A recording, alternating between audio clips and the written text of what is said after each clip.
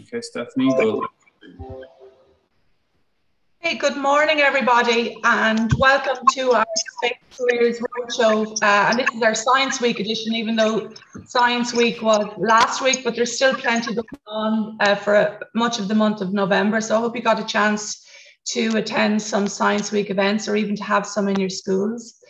We have a series of these roadshows where we bring you scientists and engineers working in the space sector to share their STEM education and career experiences.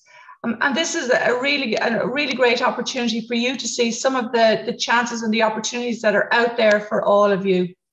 At the outset, I also want to thank my colleagues in Blackrock Castle Observatory who manage this event on behalf of ESERO Ireland.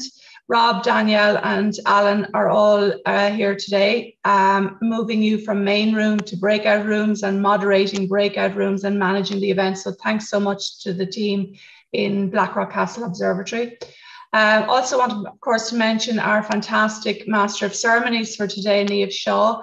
Niamh will be keeping us all on track and chatting to all the speakers at various stages. So thanks a million, Niamh, and looking forward to a really exciting event. Just quickly to show you the schedule for the day. So I'm here now just for a couple of minutes just to share this opening with you. I'll hand over to Niamh very shortly. And then we'll go straight on to our speakers, Aidan Cowley, Laura Hayes and Lawrence O'Rourke from the European Space Agency. Of course, our theme for today is Irish scientists and engineers working at the European Space Agency. After each of the speakers, different schools will have a chance to go into breakout rooms with individual speakers where you'll have a chance to chat more in-depthly with them. So please take this opportunity, make sure to take any notes during their presentation, ask any questions that you have, and really make the best of this experience for yourselves. After that then, after the speakers, I will tell you a little bit more about ESERO Ireland and the resources and the opportunities and the competitions and the projects that we have on offer. Then we'll do a Q&A with a panel. There is a prize for the best questions asked today, so we'll wrap up at the very end with that. And we hope to be finished by about 11:45 this morning. So I really want to sincerely thank our speakers for giving their time today. Dr. Aidan Cowley is part of the Exploration, Preparation, Research and Technology team, and he's based at the ESA Astronaut Center in Cologne in Germany. Dr. Laura Hayes is relatively new to ESA, and she is a solar physicist who currently works as a research fellow at the European Space Agency. And she's at the European Space Research and Technology Center, or ESTEC, and that's in Noordwijk in the Netherlands. And Dr. Lawrence O'Toole then has worked at the European Space Agency since 1996. He has been located at 3 of its establishments in ESTEC, ESOC, and is currently at the European Space Astronomy Center near Madrid in Spain. And Lawrence is both an engineer and a scientist, so has huge experience to share with us today. I'm going to hand over to Niamh, but to sincerely thank these people for giving up their time today. As I mentioned, and you'll know from the names even of these people giving up their time today, the theme is Irish scientists and engineers working at ESA, or the European Space Agency. And I'm really looking forward to hearing about your guys and your experience. And thank you so much again. Thanks, Stephanie. Good morning, everyone, and happy Science Week. I know Science Week officially finished last week, but there are still some events happening this week, and even there's some kind of trailing into next week. So there's still a chance to get involved. And a massive part of Science Week this year is this campaign about creating our future. Stephanie will talk about it later, but if you've heard about it, basically it's an opportunity for you to tell Ireland and the research community, what are your concerns about the future? So you can find out more at creatingourfuture.ie. Every single idea is given consideration and discussed. And so who knows, you could have the best idea for how we can build a better future for Ireland. So that's creatingourfuture.ie. So I love being a part of the Space Careers Roadshow, and thank you very much, Stephanie, for inviting me to moderate the session and It's always lovely to work with Blackrock Castle Observatory. The crack team of Rob, Danielle and Alan are working things in the background. Stephanie has kind of taken you through the whole procedure of the morning. We really want you to engage as much as possible in this morning, because this is your event about finding out what you need to know about having a career in the space sector. And we have 3 fantastic speakers from Ireland who are involved in different aspects, working at the European Space Agency, who are willing and ready and able and keen to answer your queries. And you'll get that chance in the breakout room. Rob will be joining you in each of those breakout rooms, and Rob's keeping an eye on what kind of questions you're going to ask, because there is a prize at the end for the very best question. And there's also a session at the end, a larger question and answer session. We really want to hear your questions, and the best question gets a great prize. Rob, what do people get? What is the prize this time around for the best question? I don't know if Rob's coming on camera there, or Alan. Can either of you tell us about what the best prize is? What the prize is for best question? I know. I'll just jump in and say it because they're busy. What you get is is Rob? Yeah, Rob, go on. Tell us, what's the prize? The prize is a really, really cool ESA / space pack. So it's mostly ESA prizes. We've got really cool ESA hoodies and ESA stationery and all that kind of thing, but we also have 1 or 2 cool little NASA things for our American buddies. We have to acknowledge them too, like little NASA pop sockets, but it's mainly an ESA one because ESA's cooler. Brilliant. Thanks, Rob. So there you go. Like, it's well worth. So we want to hear your questions, but also this is your opportunity to find out about your careers. And we've 3 people from very diverse sectors and who are going to explain their careers now. So I've said enough. Let's just get going, because this thing always goes over time. So let's just get cracking. And I'm going to call our first speaker, Aidan, to come and say hi. So hello, hi, Aidan. How are you? And where are you this morning? Hey, Aidan. Good morning, everyone. So yeah, I'm calling to you guys from sunny Cologne in Germany, not far from the European Astronaut Centre. Brilliant, great stuff. And you are a science officer working at the Astronaut Centre, EAC, aren't you? So Aidan, are you ready to tell us a little bit about your career? Yeah, absolutely. I have a couple of slides here, so I will share my screen and I'll talk you through what I have in a second here.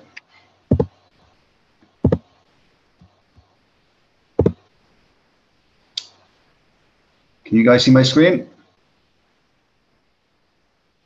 Yeah, I can see it. It looks great. All good.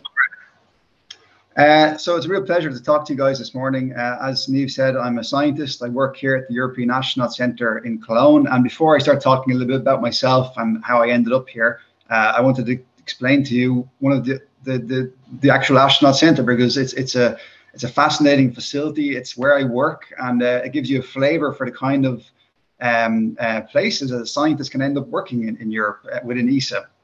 So here's a picture of our Astronaut Centre. This is where I work in Cologne. It's one of the smaller ESA sites. So compared to my colleagues, Lawrence and Laura, it's actually one of the smallest ESA sites, but we've really a lot of exciting and interesting activities at the centre. The Astronaut Centre is essentially the home for astronaut corps. So all the human spaceflight activities of ESA necessarily flow through this facility. It's been established since 1990. We are the home office for all the astronauts, so we know all the astronauts. We work with them all the time. We have a frontline seat to actually understanding what's involved in flying humans to space. Not only do we support and train the astronauts, but we're also involved on supporting and training other ESA elements. For example, training the people who operate the ISS activities and so forth. We also have a space medicine team here whose job it is to look after the rehabilitation of the astronauts, and there's a lot of scientists working in that team as well. So it's a very diverse, very fascinating place to work, and it's a real privilege to be working here. And we get to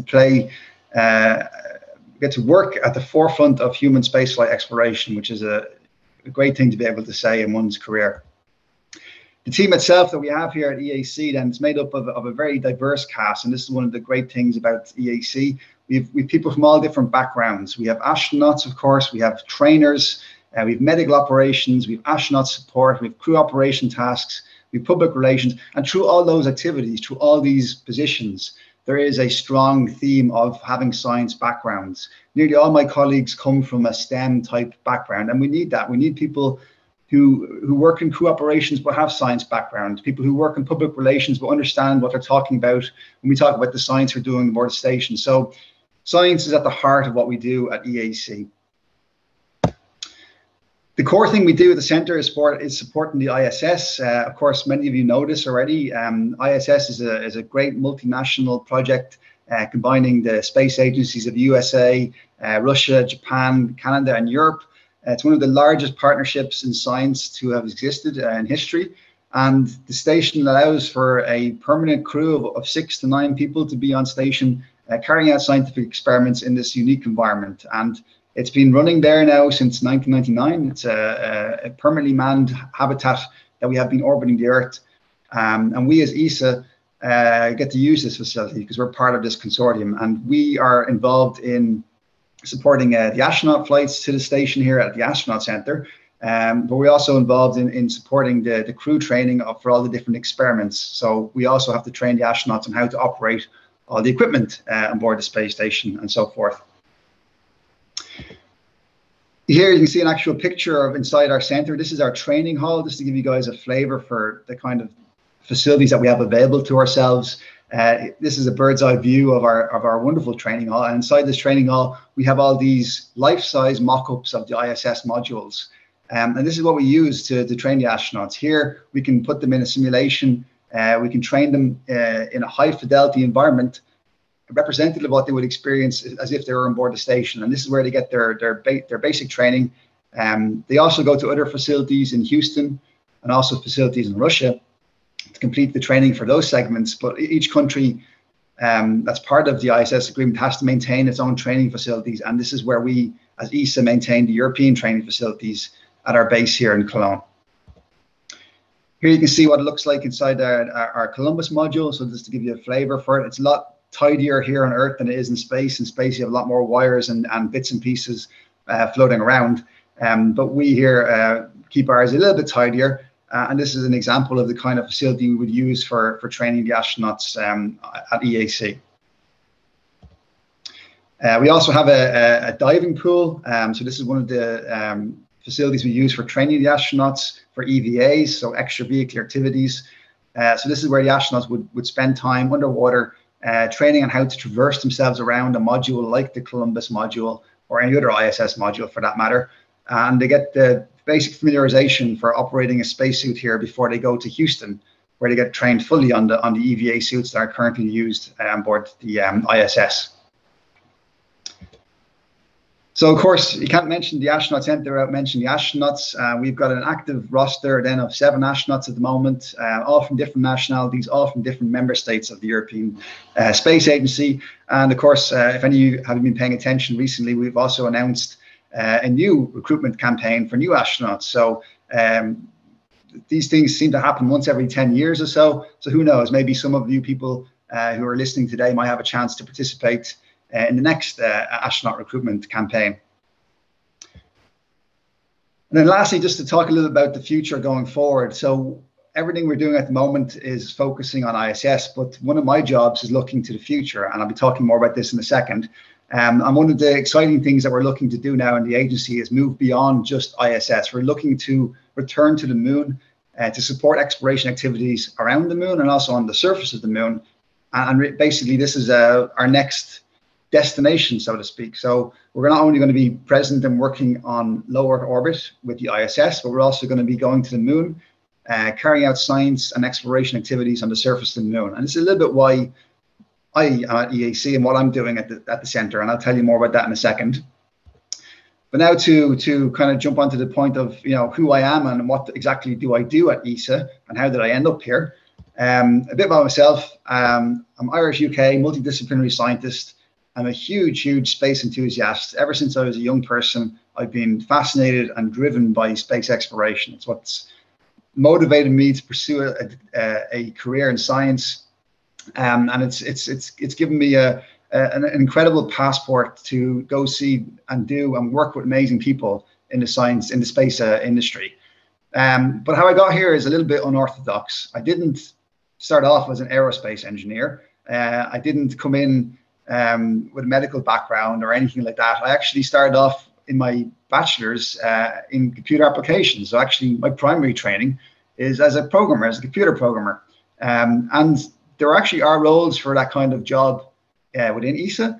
But I didn't at the time think that this was actually something that would get me there. The reason I did computer programming at the time was because I loved it. I really enjoyed programming. It's a really creative and fun and enticing career at the time. But having finished my degree in computer applications, I realized I would like to perhaps spend a bit more time doing more something a bit different. So after I finished my degree in computer applications, I went on to do a master's in electronic systems, and this essentially gave me a more background in hardware. So not only was I able to now program at a high level, but I could also tinker around with electronics and build things at a reasonably decent level. So now not only I could actually program and also work with the hardware, which was a very nice progression. I worked then for a couple of years, mostly in the area of systems administration and IT support. And then after about 2 years after graduating from my master's, I went on and joined, I was offered an opportunity to do a PhD. And this was in the area of semiconductor and material science. And I have to admit, I actually had no background in that particular area, but my professor at the time said, "Don't worry about it, Aidan, we'll train you up. You have enough skills that we can actually make this work." And in true to his word, my PhD, I was exposed to the wonderful world of material science, and they gave me a lot of training. And by the time I finished this, I was completely hooked. I love material science, and I find actually it complements very, very well my computer applications and electronics background. So not only can I now program at a high level, I can also build the hardware that you run the programs on, right down to a transistor level. So this was a real kind of achievement for me to be able to talk you through every stage of how a computer works, right down to the very finest details of transistor technology. So after I graduated my PhD, I spent some time working then as a lecturer and researcher at the CU. I was mostly working in the area of material science, but also a little bit of energy.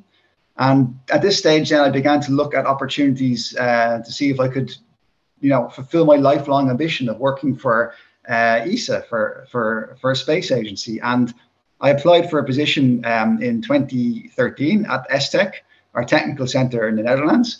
I was unsuccessful, but I was runner-up. So basically, I was the second choice for a position. And this, while it was a bit of a personal defeat, was actually a huge motivating factor for me, because I realized that there were people who were interested in my CV and background, and that I was somebody who could work for ESA. And then in 2014, I saw another position opening up at the Astronaut Center, and this one was actually much better suited for me in terms of the background requirements. And I applied for it, and I got it. So I joined the agency in 2014 as a research fellow, based here at the Astronaut Center in Cologne. I continued my career then as a research fellow until 2017, when I applied for a job within the agency itself, a full staff position, and was successful. And I joined then as a science officer in 2017. And my current role is to essentially lead the Spaceship EAC team, which I'll tell you more about in a second. And I'm part of a bigger team within ESA called EXPERT. You probably know within space, we love our acronyms. EXPERT stands for Exploration, Preparation, Research and Technology. And essentially, this team is the front line of research and technology development for ESA as we step forward beyond missions to the ISS. So I managed to end up in a position where I'm literally on the cutting edge of what we're doing for exploration within ESA. And that's a huge, huge achievement for me, and exceptionally exciting. So what is Spaceship EAC? Well, this is what I kind of like to visualize it as. Spaceship EAC essentially is an innovation team. Imagine taking the problem-solving skills of MacGyver, combining it with a deep love of human spaceflight, and you end up with this Spaceship EAC team. And this is the team that I lead at the moment. And our job essentially is looking into how we can help the agency prepare for exploration to places like the moon. And we cover a hugely diverse range of topics. We look into things like advanced manufacturing, we look into robotics, we look into energy systems for the moon, we look into off-world living, i.e. how can we help our astronauts survive on places like the moon. We look into space resources. So what resources can we find locally to support our future exploration missions? And then we also look into disruptive technologies, which is a kind of a catch-all for new innovative ideas and how they might be able to enhance exploration. So, for example, how can we use perhaps AI to support our astronauts on the surface of the moon? Here you can see on the right the picture of my team taken last year. This is during the COVID lockdown, so we're all off-site.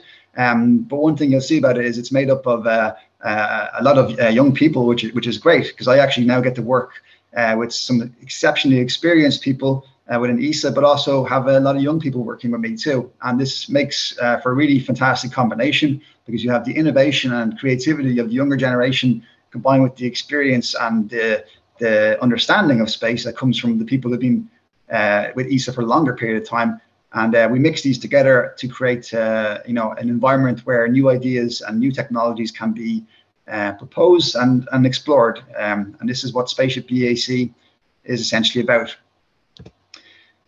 One picture I like to show is the challenge that we face when we go to somewhere like the moon. So this is a picture of the lunar surface taken during Apollo 16.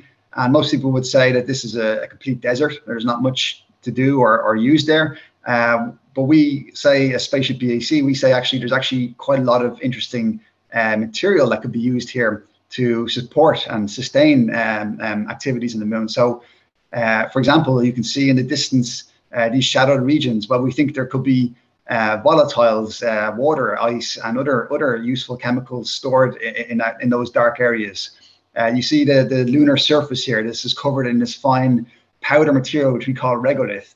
So we're looking into how we could actually use that regolith to produce things like oxygen, metals, or even build stuff with this sand to essentially support our exploration activities in the future. So we're trying to take this picture here, MacGyver it, and turn it into something more like this, where you can see a sustainable presence on the surface, where we're using the resources that are local there, and using new technologies and concepts to support ourselves, to make ourselves sustainable as we return to the moon.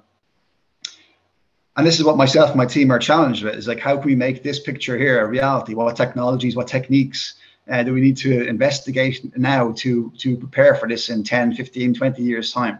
So that's a little bit the motivation for what we do at Spaceship BAC. So then, one of the questions is, why did I embark upon a science career, and why go down this particular road? And for me, I could have easily taken a well-paying job when I finished my computer programming degree, but I always felt that there was more to a career. I always felt that for me, a career should be fulfilling on as many levels as possible, not just financial. So for me, I've always looked at science as a kind of higher calling, something that you can contribute to, that is greater than yourself. Scientists work as part of a huge collaboration spanning decades, going back in time and also going into the future. What we do now will help scientists of the future. So all the work and research we do now, it gets built upon by other scientists around the world and by scientists in the future. And this to me really appeals to me. It means that what I do with my time is valuable. It's actually helping to advance humanity in some meaningful, if even just a small way. And that to me was a huge inspirational factor for choosing science as a career. The second reason why science as a career is really enticing is the large number of job opportunities. Genuinely, I find that the science, jobs and research opportunities opened by science backgrounds, it seems to be expanding all the time. There's more and more opportunities for people to get involved and to engage with jobs with science backgrounds. Another big bonus and a personal favorite of mine is travel. So one of the cool things about sometimes being a scientist is the opportunity to travel. You get to go to scientific conferences, you get to visit and meet other researchers, you get to go to labs and use their facilities and so forth. And also within ESA, as a scientist, I've been invited on field campaigns. So you can see a picture of me here in Lanzarote. It's a very tough life to go do this kind of work, as you can see. But here I am doing my job in Lanzarote in November in sunny sunshine, carrying out scientific experiments with 2 other astronauts, looking into how we can do geology field training for how we actually do geology field training for future astronauts and train this up. So this was an opportunity to travel that was enabled to me by my background and my degrees. Science also allows you to become objectively obnoxious, as I like to call it. So you get trained up on a skill set that allows you to critique new developments, new techniques, new technologies. It can make you very unpopular with your friends because you can often have a cooling opinion on hot topics. So be warned of that one. And then lastly, you get to work with some really incredible minds. So science, attracts scientists, it attracts people of this type of background, and you get to work with people who get to define the technology of the future. So for example, on the bottom right here, these are two of my former colleagues who are now working at STech, and they've been working on developing a new system that can produce oxygen from lunar regolith. And this is a technology that will, live long beyond their contribution. It'll define future exploration in very, very meaningful ways. And it's so cool to be able to work with incredible minds like that. So another question that people always ask then about, science at ESA is, what kind of backgrounds do you need to have to work with us? And it's not just material science. There's also a lot of engineers and other backgrounds. So we have mechanical engineers working with us. We have electrical engineers, system engineers, telecoms, software engineering, for example, and product quality assurance and safety. So it's not just about materials, it's not just about life sciences or even astronomy. There's a whole host of people who work with us at ESA who have very different backgrounds, but all come from a scientific engineering discipline background. And if you're also I know this is a talk about science, but it's also important to note that, many of my colleagues are not directly coming from a science background. Many of them actually work in other aspects at ESA. So we have people who work with us in the area of law. This is very important. We have people who manage our projects financially. We have communications and public relations experts. We have people who work with us in human relations, information technology and facility management and so forth. And it's important to realize that they make up a huge chunk of people who work at ESA as well. So don't ever feel that if perhaps science isn't the career that works out for you, there's not a way to work at the agency, because there's many different paths that can lead you to working with us at ESA. So on that point, I hope I've given you a flavor for what we do at EAC. I hope I've given you a flavor for a little bit about my background and how I ended up working here at the agency. And I hope I've given you a flavor for, many different career paths that can lead you to ESA. On that point, I'm happy to hand back over to Niamh, or we can go to the next breakout section. Thanks, Aidan. You really do have a fascinating career. Like, I visited you at the Astronaut Centre, and like, you're just trying to invent things, that don't yet exist.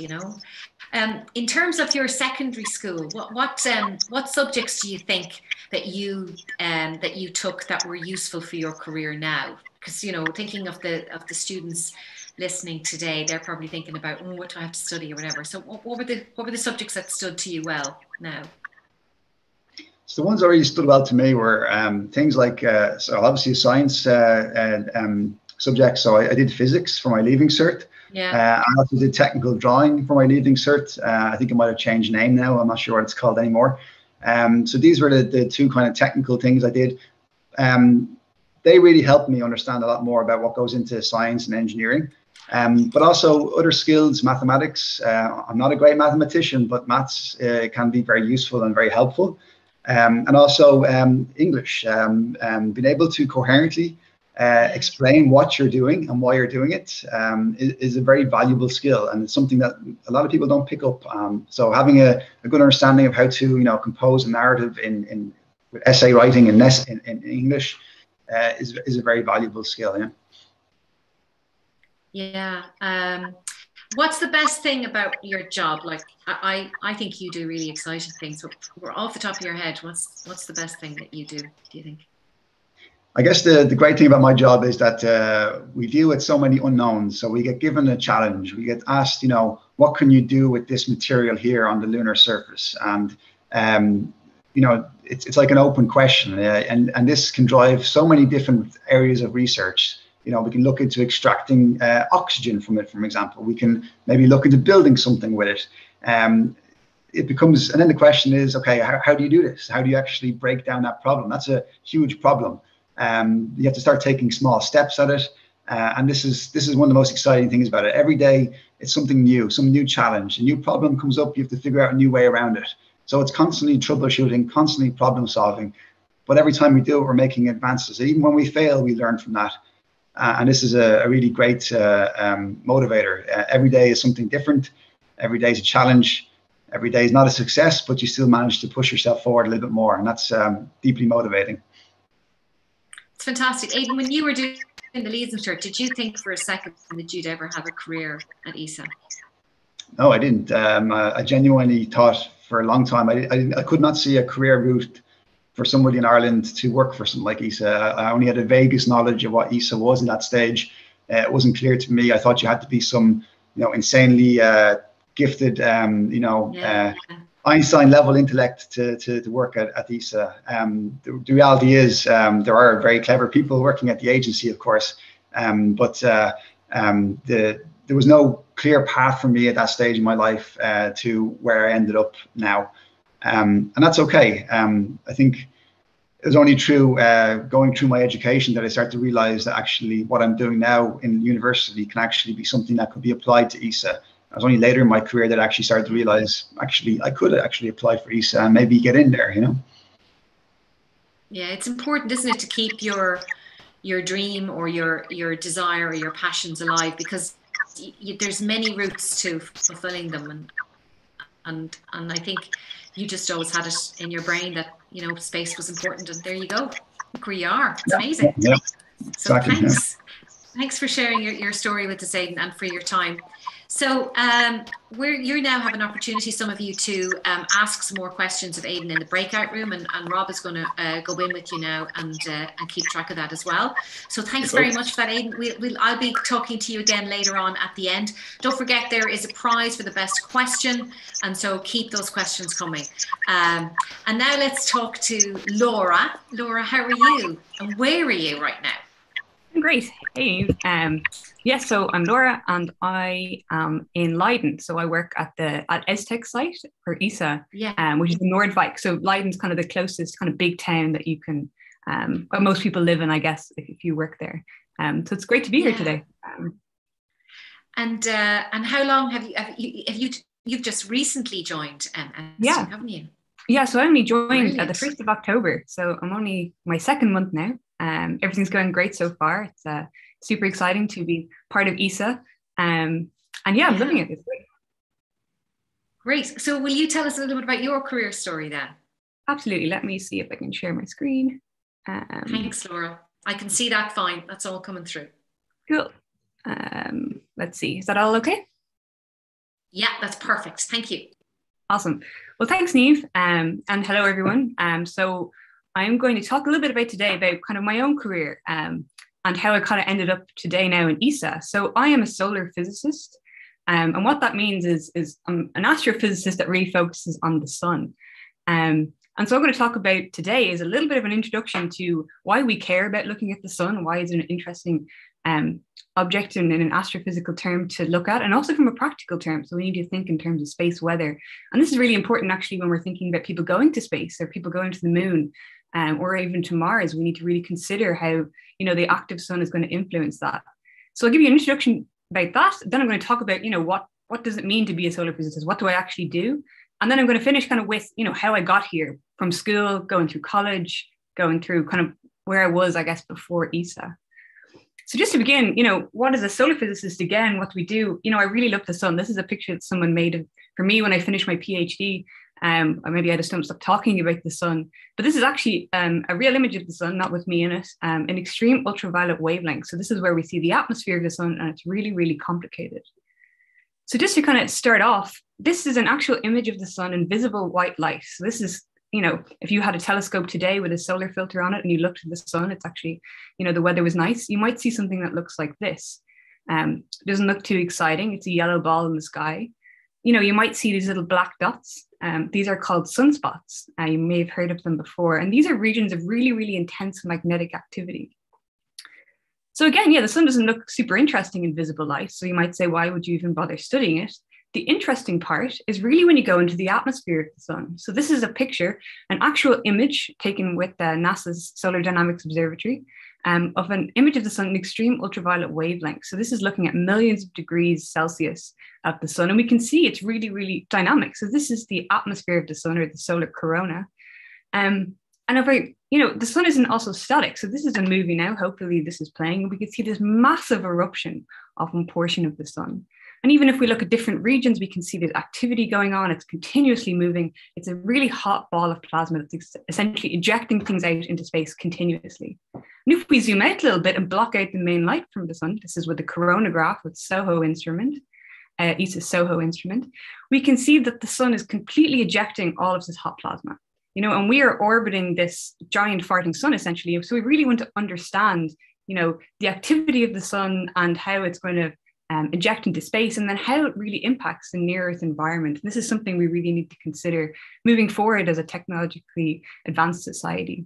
So I guess just the takeaway here is that the sun is a really kind of quite an active star, and it is continuously in motion and flux and ejecting these coronal mass ejections and solar flares. This is a nice artist impression I find of showing one of these eruptions and how it kind of impacts interplanetary space. So this is Earth. Luckily, we have a nice strong magnetic field that protects us from a lot of these energetic particles and eruptions from the sun.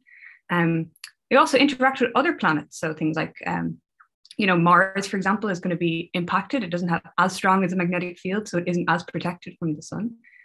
So in this way, we want to understand, how the sun influences the near Earth environment and the interplanetary space environment, particularly for things like astronauts in space. And, the sun, for a long time, we've known it to have a large influence on Earth. One such example is the Northern Lights, or the Aurora Borealis. So when we see these green and red colors when you go kind of a higher latitudes, this is actually highly energetic particles from the sun that are coming in through kind of magnetic field lines that come in towards Earth and interacting with our atmosphere only around 100 kilometers up. So it's actually quite, it's coming quite far down if you think about it. These are actual highly energetic particles from the sun. So this is a nice kind of cartoon here showing, how the protective layer of the Earth's magnetic field really is. So the Northern Lights is maybe one of the prettier sides of the influence we have on the sun, but it can also have severe adverse space weather effects, So, really only in the past 100 years, we are becoming more and more dependent on our technology and our telecommunications. And these things are highly susceptible to, energetic particles that are coming from the sun and these eruptions from the sun. One such example is our satellites in space. They don't have as much protection of the magnetic field. You can have energetic particles that interact with the detectors on board or things on board which can kind of disrupt them. It can also increase atmospheric drag. So, you're causing your satellite to kind of come closer towards Earth. In terms of astronauts in space, as I mentioned, again, even at the ISS, they don't have as much protection as we have here on the ground for energetic particle events and CMEs, these coronal mass ejections. And this is particularly important when you go to the moon, when you don't have a magnetic field, you don't have this protective shield. So people are really thinking now of smart ways to protect our astronauts in space. And particularly when going to Mars, if you think about it, you're going to be in a spacecraft for 6 months.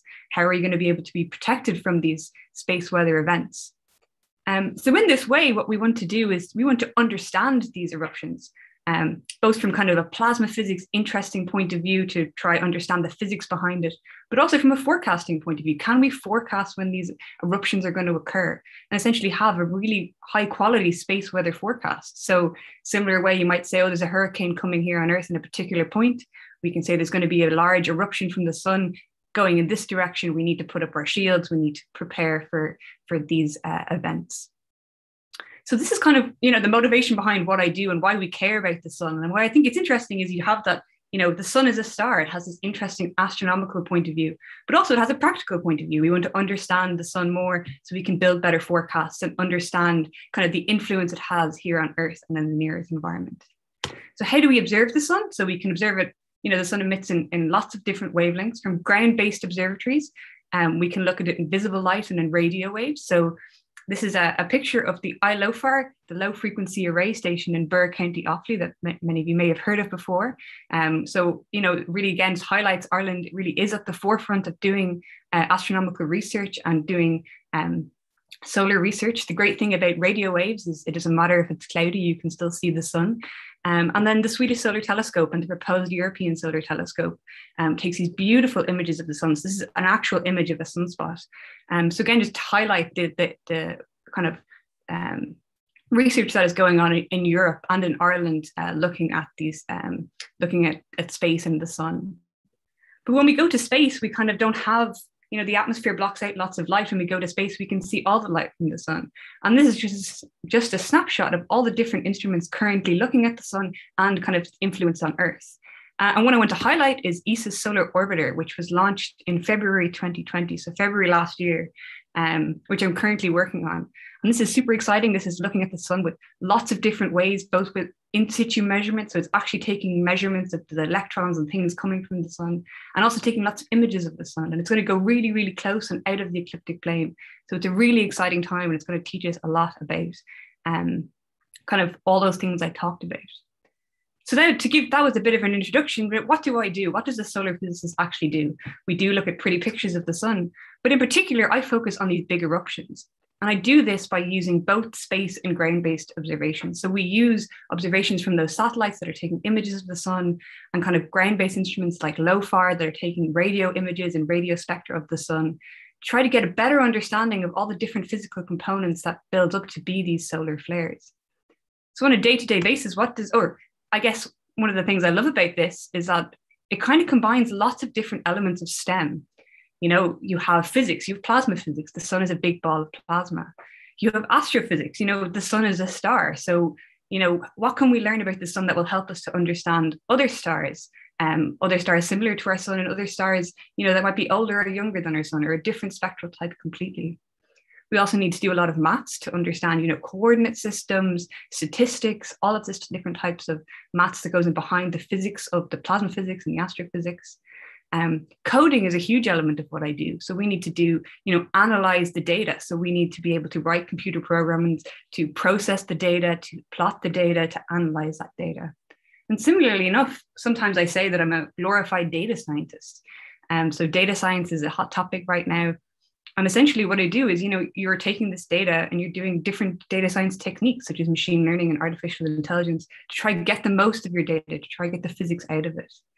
And then similarly, software engineering. So you need to be able to, write good software that's reproducible for science.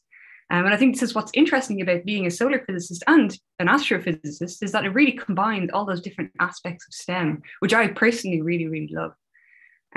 So a typical day would be, you get your data from your satellite, you might process it, you start to analyze it, you look at plots, you make those plots, then you think about it and you try to compare it to a physical model to try to better understand, what can we build upon? What can this help us towards building better forecasts, predicting when these are going to occur? What is the physics going on? There's lots of still unanswered questions, particularly about the sun and its dynamics.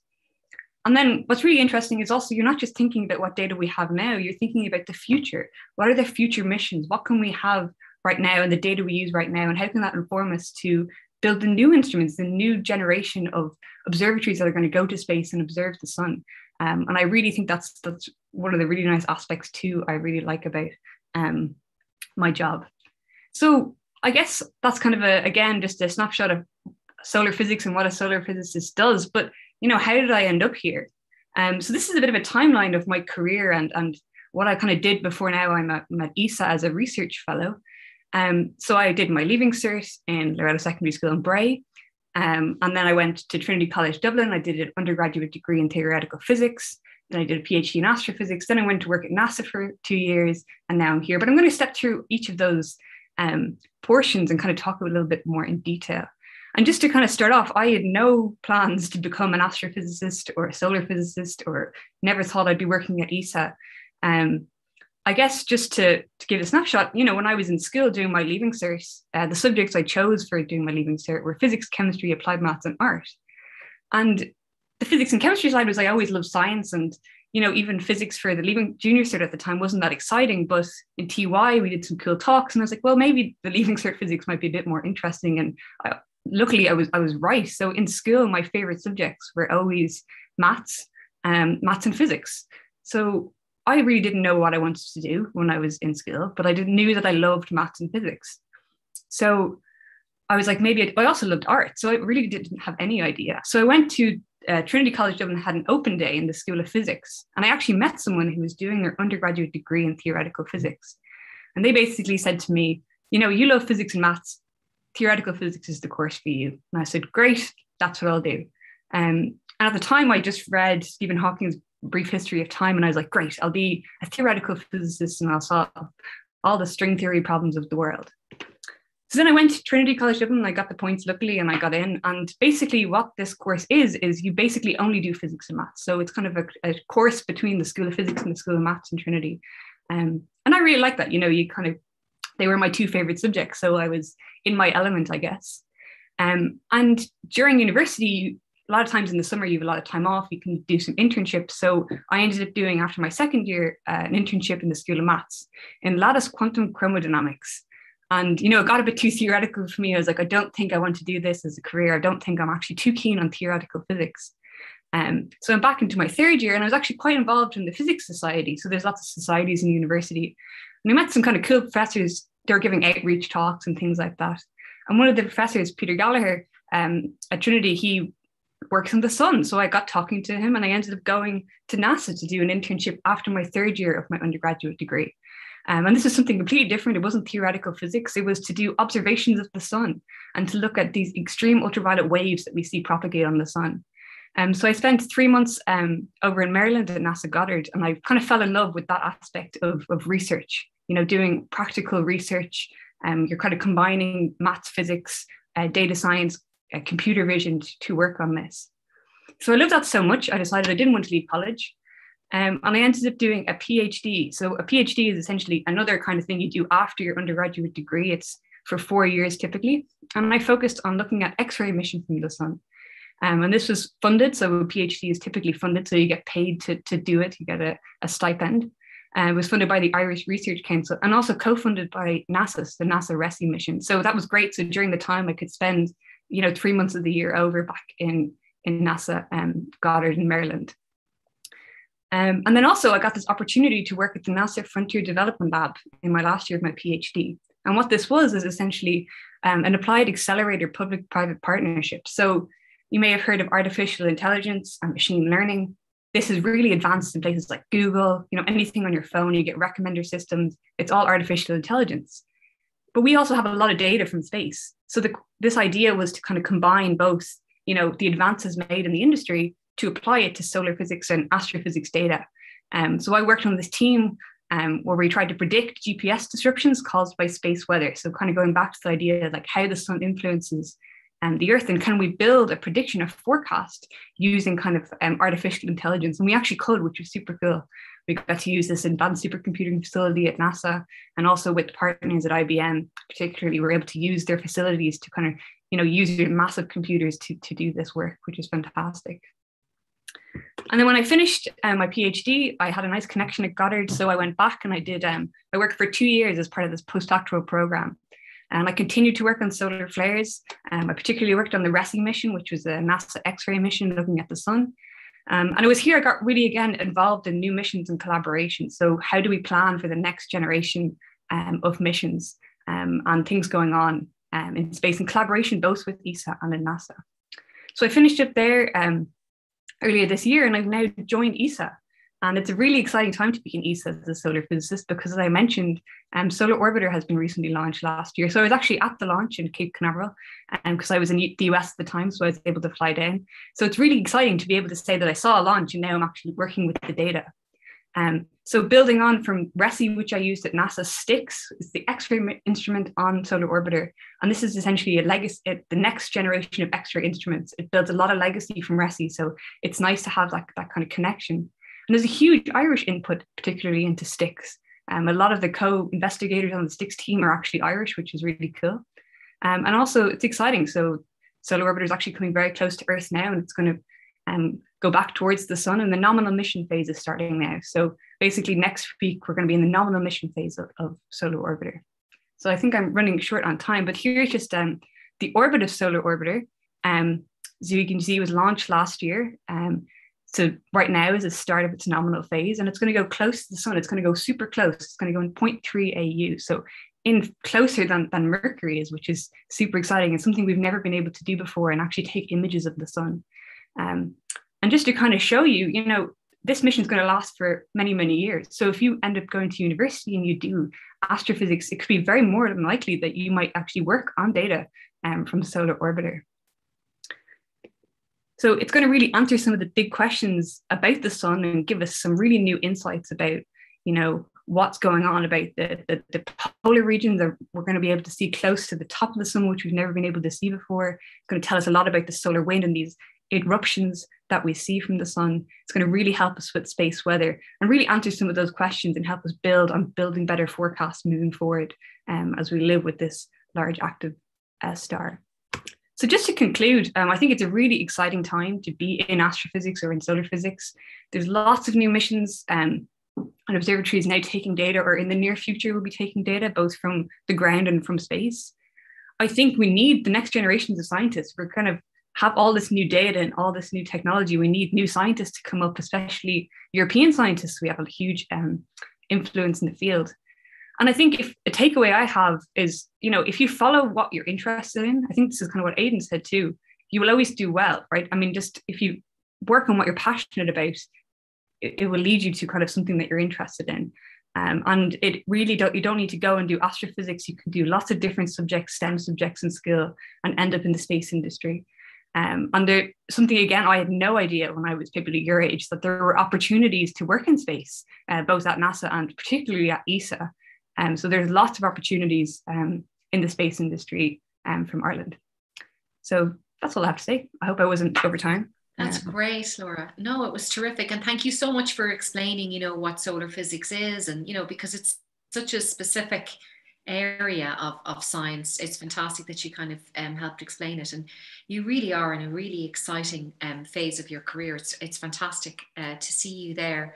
And, you know, when you were at the Leaving Cert stage, did you think for a second that you were going to end up working at NASA first and then ESA, our own space agency? Did you ever think that you would? No, absolutely not. I think mainly because I was probably just a bit ignorant. I didn't even realize maybe at the time that there were these opportunities.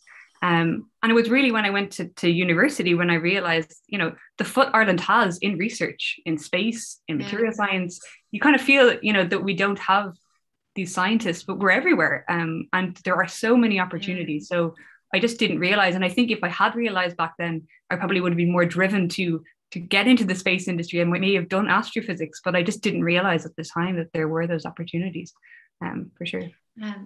Any advice that you'd give people then? You know, I think Aidan said it, it's the same with me and it's the same with you. What is it about that phase of our lives that we think we couldn't possibly have that kind of career? How do we that people stick to the thing that they're most passionate about? Yeah, I don't know. I think maybe some advice would be, you know, I think when you're doing your Leaving Cert and you're trying to choose a subject, you feel like what you choose is going to be what you do for the rest of your life. And that's just not the case. It's not the be all and end all about what course you end up doing. There are so many different ways, as Aidan mentioned, to kind of move. When you do a STEM subject, one of the great things is if you have those foundations in STEM, it's easy to kind of move between the different aspects. So I would say, yeah, just follow what you're interested in and the rest will kind of come. Lovely. Well, great. And such fascinating research that you're doing as well, and the very best of luck with that. So now you get a chance to ask Laura your own questions. I mean, I could ask all day her questions, but it's your session, it's your time. So now you're going to get a chance to move with Laura into the breakout room, some of you. Again, don't forget that there is a prize for best question, and Rob is in there keeping track of everything and helping you have the courage to ask her all the questions you think you have to know. So thanks again, Laura, and we'll talk to you at the end then for the big Q&A session at the end. So that was Laura Hayes, and she is a research fellow at ESA Estexo. So for those of you lucky enough to join her in the breakout room, take every advantage and ask her every question you can possibly think of. So now we move on to our third contributor this morning, Lawrence O'Rourke. And Lawrence, where are you talking to us from this morning? Good morning. Can you hear me okay? Yeah, I can hear you loud and clear. Morning, perfect. So I'm talking to you from Madrid, sunny Madrid, although it's cloudy. It's cloudy today, but so I'm from the I'm working in the European Space Astronomy Centre, which is one of the establishments of ESA, and we're based just on the northwest of Madrid. So I'm in the office at the moment. Fantastic. So will you please tell us about your career? Because I know it's really interesting. I've heard. Yeah, please. So I'll share now, and let's jump straight into it. So let me know if you can see my slides. I can see your slides. Yeah, I can see them loud and clear. Okay, Thanks, Lawrence. Okay, good. So so my slides. I'm going to be giving an overview. It's a very different talk to the way it was done by Aidan and by Laura, but certainly the intention is to give you an idea by background, what I've done and what I've been. Where I come from and effectively in some ways where I'm going. So let's just jump straight in with the first slide. So basically I did my Leaving Cert in Garbley College in Ballinasloe, which is boarding school. So I was boarded there for a number of years. And being a boarder, I guess, gives you a lot of independence, and it's something you learn over time, that when you're away for a long time, you do gain a lot of independence, and that's very important, I guess, when it comes to traveling. So I did my Leaving Cert, and I'm just showing you some examples of the subjects I did, and I did tech drawing, accountancy, biology, and French, and this is a great mix of subjects. Basically, I had no idea what I wanted to do, and so what you do is you keep the options open. Maybe I want to do engineering of some sort with drawing, or tech draw of some sort. Maybe I want to go into business, or maybe I want to do science, and or indeed maybe I want to get into linguistics of some sort. And the reality was I had no idea what I wanted to do after the Leaving Cert, and so this is why in some ways the subjects were so vague, and even when I got the Leaving Cert, I still wasn't sure. But of course, you got to choose from the CAO. You got to choose some different courses, and I chose business, for example, and I chose science, and science I chose in middle college, for example, on the basis that I wanted to keep it general because I still had no idea what I wanted to do. So by keeping it some ways general, you get into the area, and then maybe you find what really what rocks your boat, I think is the best way to put it. So I got to let you know, I got 2 honors in my Leaving Cert. But in those days, I guess the points were everything's lower in those days. But maybe the exams were harder. But I'm not even going to get into that. I think we all have to suffer when we're doing Leaving Cert. But I did. I went and got a science degree. Well, went to University College in Maynooth, and there I joined the first year, and there I had the first 4 subjects of science, whether it's biology, chemistry, maths and physics, very STEM-based in some way, at least from the science perspective. And what I came out with from Maynooth was, in fact, a double honours degree. And those days really a double honours. So it was an honours degree in physics and an honours degree in mathematics. And so I highlight physics here because, as you'll see, physics was what I came out with an honours degree with, and yet physics I didn't do in my Leaving Cert. And so in some ways, what I'm trying to show is that when you're in school, you're trying to make decisions. You're trying to figure out where do you want to go, and it's often a situation that you don't know where your aptitude is, and it's often in university that you find that you have this certain aptitude, or you find you don't, and you want to change area. And it's important to recognize that it's never too late to change an area and to learn other things. So when I finished with an honours degree in Maynooth, I then it's still very vague. I mean, physics is such a huge area, maths is such a huge area, but at least I had an idea now at this point what I was interested in, which was more the microeconomics aspects. And so I went and did a master's in engineering science, which is interesting. It's engineering science, which is what I am at the moment, an engineer and a scientist. But I did the microelectronics, which is based in University College Cork, in the Tyndale Institute. In fact, it was called at that time NMRC. And just to show you a little bit, a little bit of what I built. I mean, you build a silicon chip, with all of the layers that make up it. You learn about the microprocessor. You learn all about how the silicon chips are made, and you learn how to connect them to the circuit board. Of course, you got different wires to connect them, and my master's was all about trying to place a capacitor on top of the silicon chip. And so, I achieved it. I got my master's, and from there, because of my background, therefore, microelectronics and packaging of these units, let's say, of the digital silicon chips, I I was offered, I applied for the young graduate traineeship in the European Space Agency. Now, the YGT is a young graduate trainee is one of the programs that you can enter, or at least apply for every year if you got a master's to get into ESA. And I applied, and because of my microelectronics background, and of course, microelectronics for space applications is very big, well, I got in. But what I'm going to do now in the next 2 slides is just give you my space career in a nutshell, and then I'm going to go into details afterwards. So basically, I went to the European Space Technology Centre in ESTEC. That's where I did my young graduate traineeship. I was there for about 2 years. Then I moved to Germany, the European Space Operations Centre in Germany. I was there for about 6 years, and then finally I moved to Spain, in Madrid, European Space Astronomy Centre. And maybe to point out that sometimes your education doesn't end. You finish university, it doesn't mean that you finish learning. It's all learning. You keep learning throughout your career. And especially you'll notice I didn't have any background really in space applications. And so one of the first courses which I did when I was in ESTEC in the Technology Centre as a young graduate was a spacecraft system engineering course. And if you have no knowledge of space, but you really are interested in finding out more about what area maybe would you're interested in moving into the space field, well, this is an ideal course to do. So I certainly recommend it. You might be in a mechanical engineer in the future, you might be an engineer or a scientist, but a course like this, even if it's 3 days, will give you, let's say, open your eyes to what options are there. But of course, I've seen Aidan, for example, and Laura have already mentioned some careers which I think are very interesting. Now in ESA, I'm in ESA about 20 years, which makes me quite old, I guess.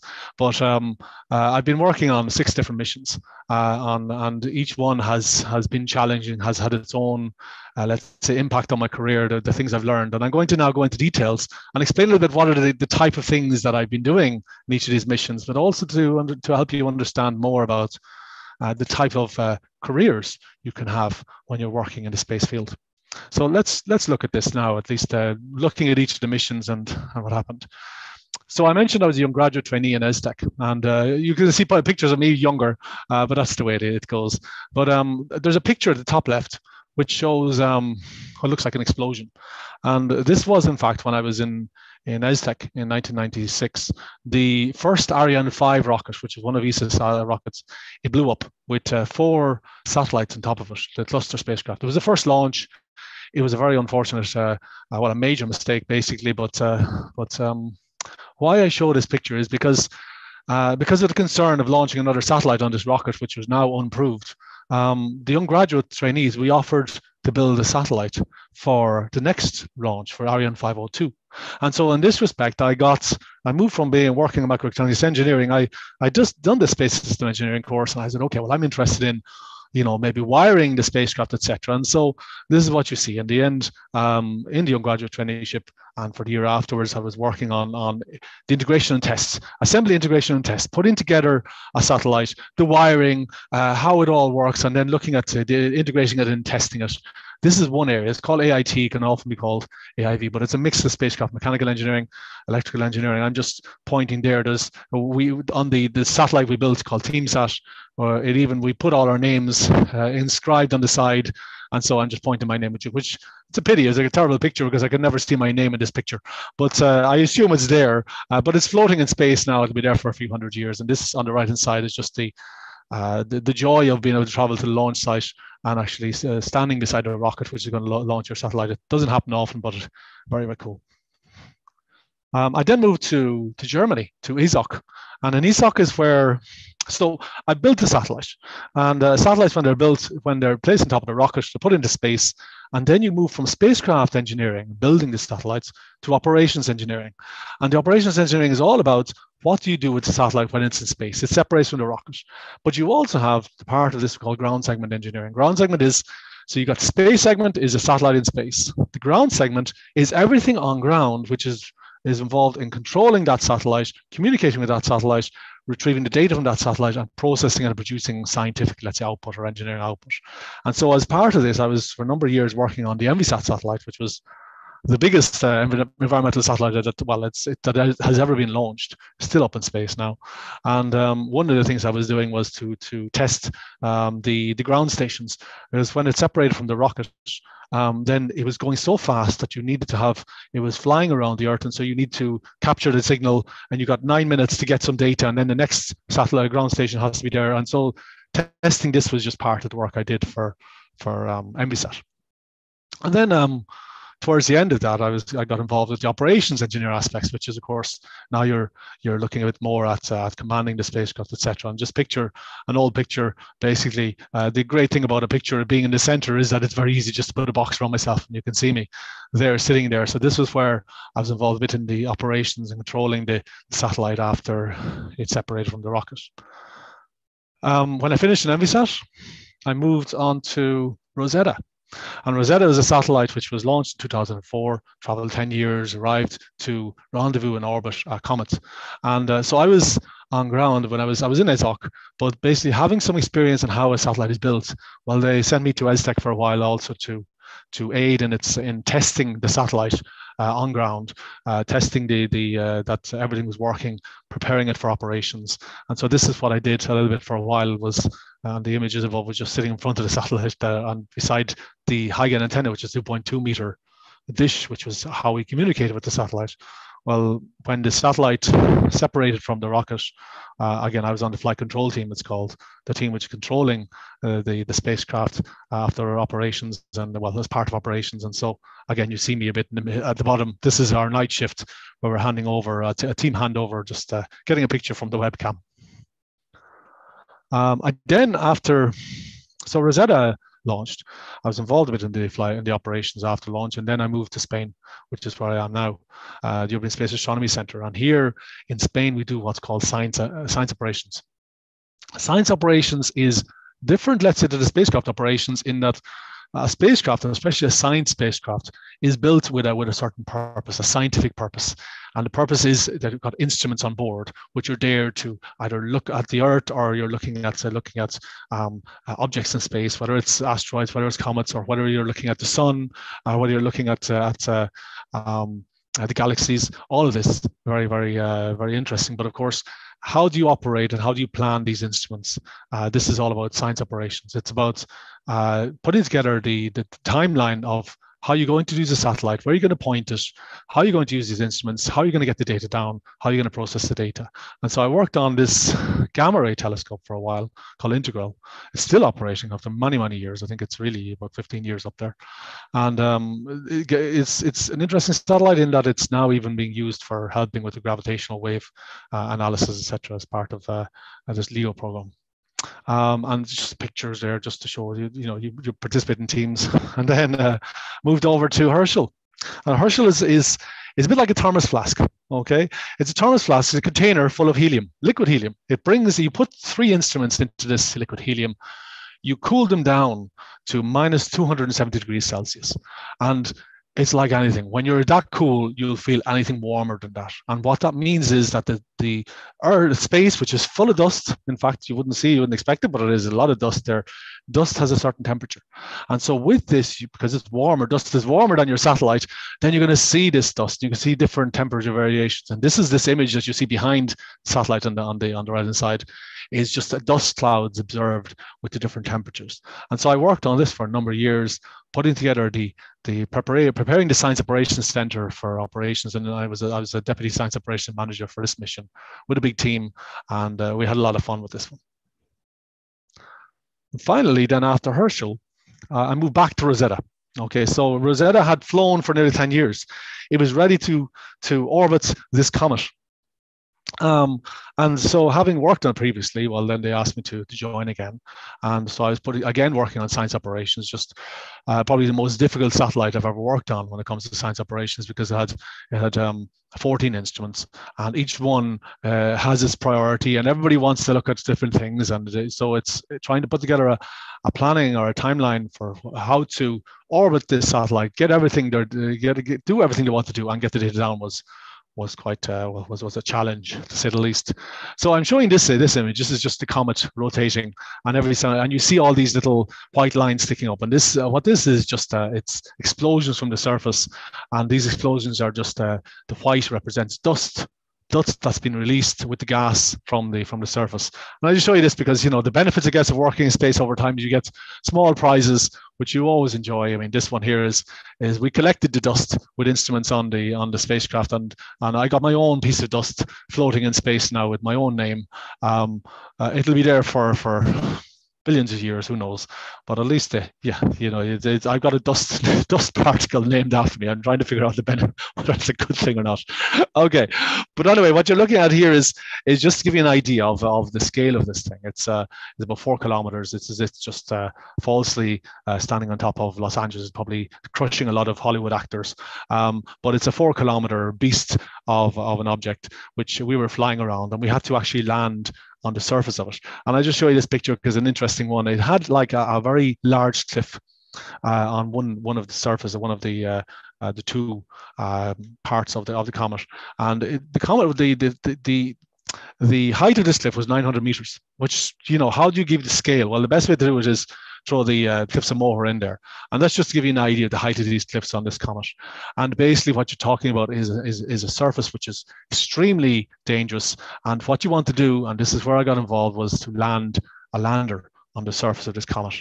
And so they asked me to take over and to become the ESA lander system engineer for the Philae lander.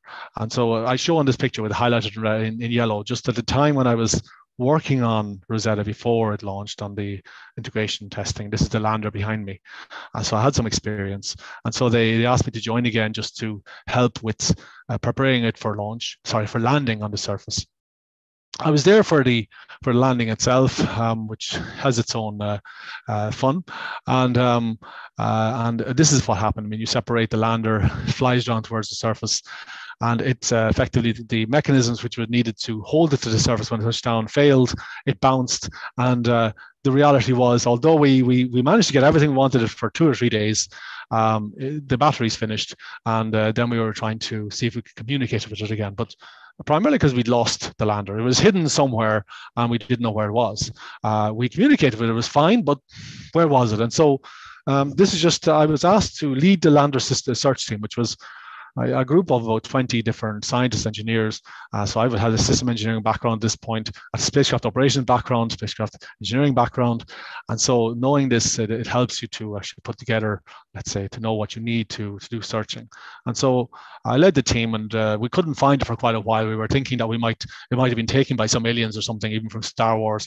But luckily enough, we did get some idea of where it was located. And so the part of the work we did was to come up with that I was working on was to come up with a test campaign to as we're orbiting this exploding comet, we wanted to take images of the lander. So the lander is the point, the green point in the middle of this circle. We wanted to take images of it from every direction. The idea being that at a certain point you might get a perfect view of this lander, and this is what actually happened, because but I want to show you this. We used its STEM to the maximum because, of course, you're using lots of different shape model techniques. You're overlaying images from the comet on top of shape models, trying to see if whether what you would plan for is what you see. And this is just to give you an idea. And finally, we found the lander. We found it hidden. We've got a perfect picture of it hidden underneath a cliff. It really was. A one in a lifetime shot to getting this shot, because it was we were at our closest point to the comet, and we were finishing with the mission 30 days. So 4 weeks later, the Rosetta mission was finished. The spacecraft was crashed on the comet, and so we got this image just a few weeks before the mission wrapped up. So that was an achievement for which I'm very happy with. But I wanted to show you this. It's not only the case of finding it, but there was something strange, because I was involved in studying all the images, trying to find, come up with best ways to visualize it. And when I was studying the images, I saw something very strange with one of the boulders that was close to where the lander was, about 20 meters away. It just looked very bright, and it's very difficult to see in this image. But I'll just say that my work on this, so Rosetta finished in Rosetta finished in 2016, September 2016. And so I worked on this for a number of years. And what I did in the end was to actually worked out that this bright location, in fact, had been hit by Philae as it's actually on its journey to its final location. And so when you look at these boulders, effectively this spot in top left, right there is where on the right hand side, you then see the what looks like a skull. And basically this is the idea is that it was the eye of the skull was made by Philae as it goes through. You can even see a bit of an idea of scale there at the bottom, which basically an astronaut, speaking about astronauts, about let's say 5'3" or so, it's really very big boulders made of comets, dust and ice. But let's jump to the next one, just to give you an idea again of where is the skull face. You've seen the skull face, but where do you find it? Well, you got to turn everything upside down. And when you turn everything upside down, then you suddenly see it hidden in the darkness. Okay, but let's not forget, I'm a scientist too. So how does science fit into all of this? So you've just seen, I've basically, with all the work I've done, I managed to find the location where Philae has actually hit the surface just before it went to its final location. And this is where I produced a Nature paper last year in 2020. And Nature is a very prestigious journal, so it's very difficult to publish there. But what I'd done in the science perspective was to link the magnetometer data, which was a boom sticking out measuring the magnetic field of the comet, its movement matched with how Philae went across the surface. And I was able to demonstrate that how Philae passed through this location using magnetic data. And in fact, because it's all science, we also used instruments on Rosetta to check with the visible and infrared images to try to confirm, well, what was this bright spot you saw in the image? Well, it was water ice, and water ice frozen for billions of years from the formation. We worked out that Philae had actually left its impression on the ice. We worked out how this was the mechanical engineering aspect. We worked out how soft the ice was, and even could conclude that this billions of year old ice was as soft as the froth on your cappuccino, or even on the foam on a seashore. So this was the science aspect. The science comes into how do you demonstrate that this is water ice. But I like, we're talking water ice on a comet. I like comets. I like asteroids. This is my science area. And of course, if you look at the solar system between Mars and Jupiter, you have a major asteroid belt. Then as you go further out, you hit what's called the Kuiper cloud, but in fact it's known as the Edgeworth Kuiper cloud because not many people say this, but Edgeworth in fact was from County Westmeath, and he was the first one to identify the Kuiper belt. And Glenn Cooper was from Holland, and he actually confirmed it afterwards, and so they named him more Cooper, and then they updated Edgeworth Kuiper.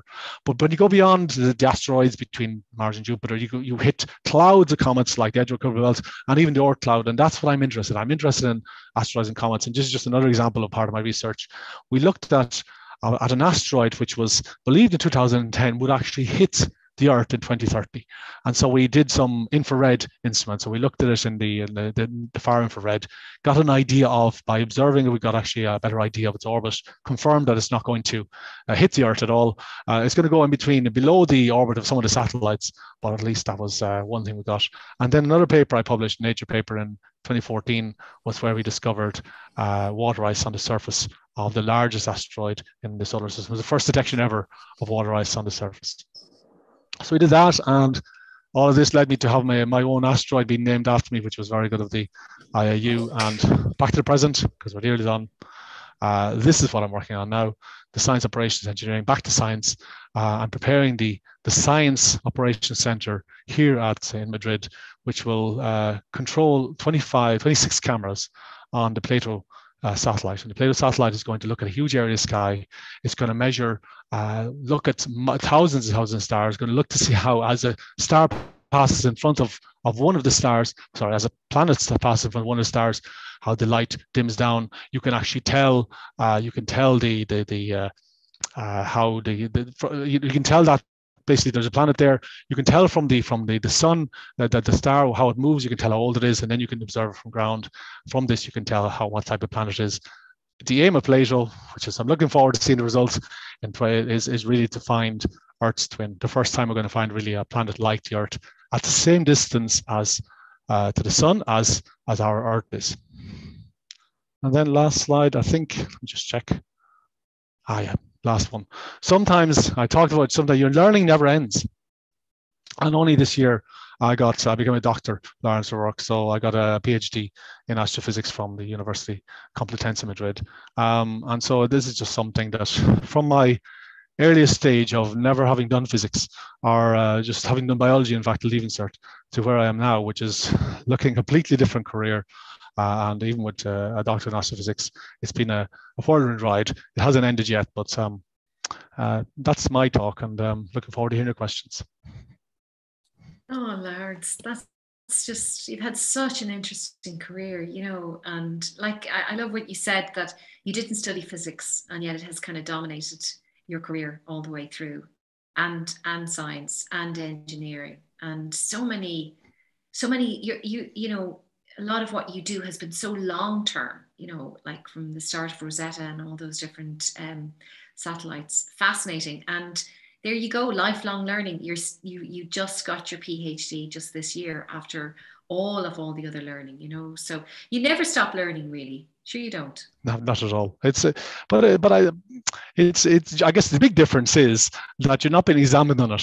Well, I guess a PhD is an exam on it, but it's not like you have an exam at the end of the year, which is of course something you see in the school and leaving cert or whatever. But it's all a learning exercise. Science, technology, engineering, mathematics. I mean, all of this is the basis of what I've been learning. But you learn it not because you're forced to learn, it's because you have an interest. And that's exactly what Laura is saying. I mean, it's very important to follow your interests here. And just because the work you're doing, and maybe you choose something in college, just because what you choose in college, maybe you're not very happy with it, or you're unsure how this will lead. Don't forget that it's just a stepping stone. All of this is a stepping stone to do other things, and never be afraid to jump career if you feel it's not the way to go. But most important thing in my view is motivation. You must like what you're doing. Yeah. Only then will you appreciate and enjoy what you're doing, and you'll learn a lot more. Yeah, I hope you get a chance to talk more, because I think that's the most confusing thing. I think when you're at that stage of filling out your CEO form, it's hard to know what you enjoy most, because I don't think we really think about it, because we think we're in a system of school, and learning in school is very different from what you love. And for me, it was delayed. And I think maybe other people today might feel the same thing. So again, you now have another 20 minutes to talk to Lawrence. Good. And in a breakout session, keep those questions coming. There's some great questions already coming in, so keep them coming. While you were speaking, Lawrence, I actually shared, Stephanie sent it to me, for people who didn't know about the amazing Rosetta mission, which kind of took over my life in 2014 and onwards. There's some beautiful series of animated videos which will tell the story of Rosetta, so it'll put that mission in context for Lawrence. So Lawrence, if you unshare your screen there, that would be great, and we move on to the next phase. And thanks again. Don't forget your questions. We are keeping track of the best questions for a competition later on, and Rob will now take you into the breakout room with Lawrence for you to continue asking questions. Thanks again, Lawrence. So while Lawrence is there, we're now, for those of the groups that are still with us, we're now going to hear a little bit more about what ESERO Ireland do and some of the opportunities that are available to you right now in your secondary school. So Stephanie is going to explain some more detail about that. Thanks, Stephanie. Thank you, Niamh. Gosh, they were really interesting presentations. Oh, amazing. Oh my gosh, like all of them. They're doing such fascinating work. But they all started with just a simple leaving cert, and all of them really didn't have a big plan, apart from the fact that they all just loved STEM subjects. So it just shows you know? And I think the key is that they're all interested in asking questions and finding out stuff, isn't that? Yeah, that's it. Curiosity. That's it. Okay, Stephanie, I'll go on mute for a bit and just let me know if there's anything I can do to help. Okay, thanks, Niamh. So yeah, I just wanted to share a little bit about what ESERO Ireland does, apart from these Space Careers Roadshows, which, as I said, we run 3 times a year. The next one will be for Engineers Week, so there'll be a focus on engineering at that. So watch the ESERO website. As we all mentioned, Science Week was last week, but there are still loads of events happening all around the country still, and I'll talk more about some that we're actually doing next week even. If you didn't get a chance to see some of the Science Week programming on RTE,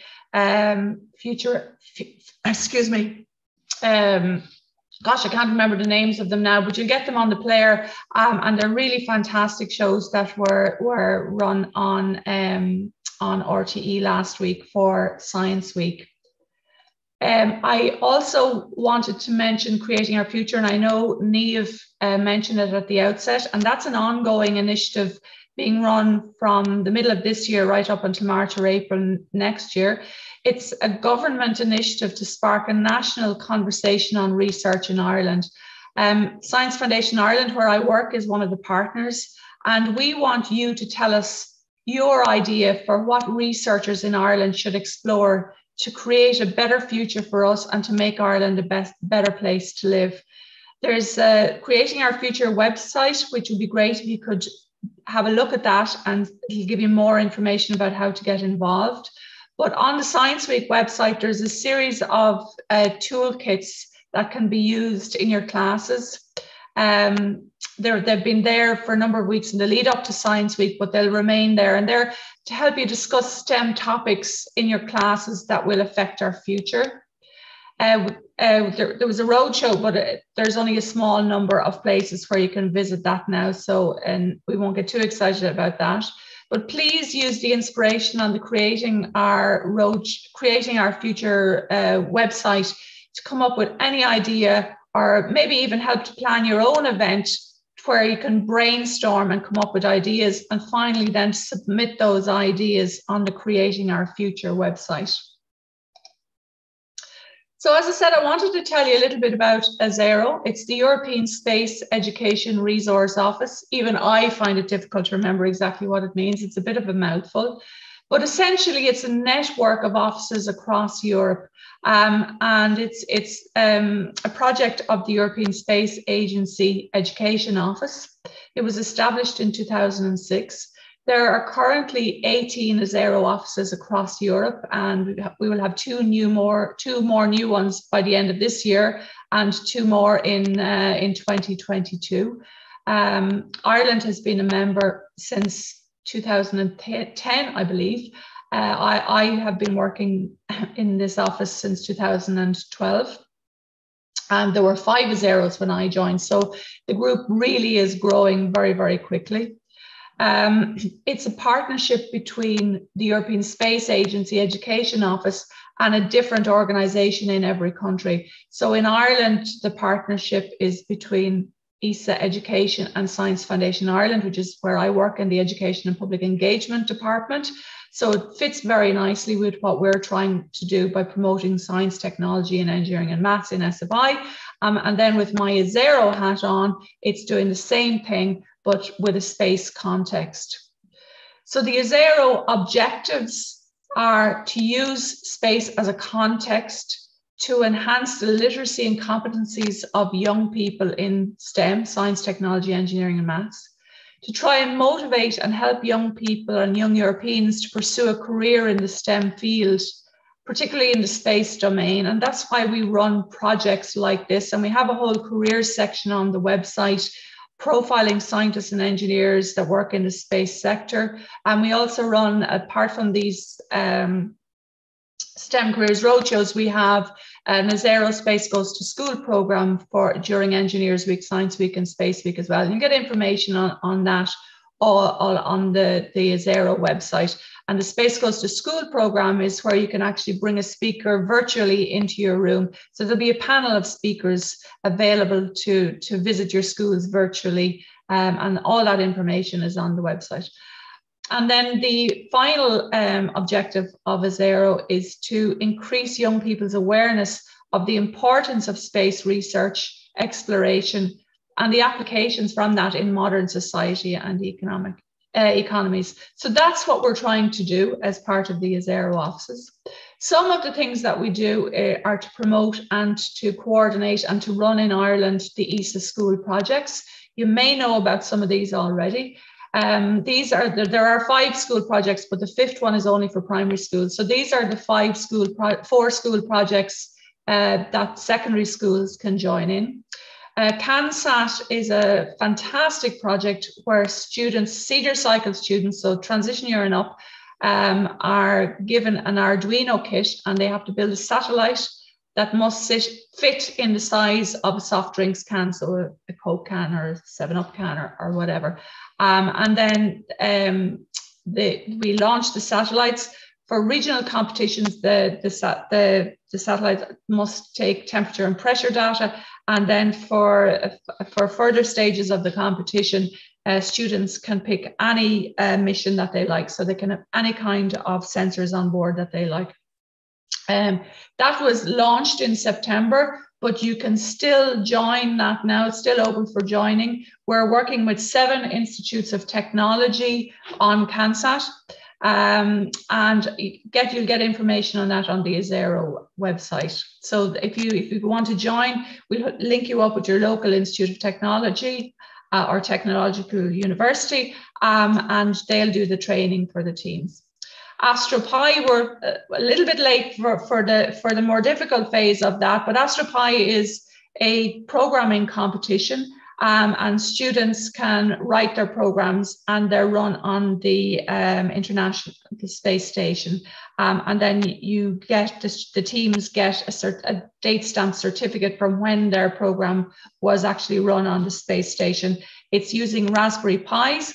And there's 2 Raspberry Pis on the space station. Actually, the beginners element is open right up until March of next year, so you can still participate in that. But the more advanced phase, we're closed for applications on that. Excuse me.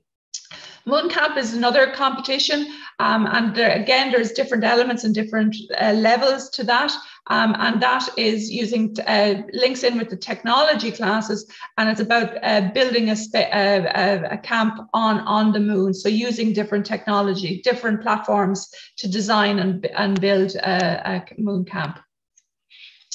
Climate Detectives then is the final one I want to talk to you about.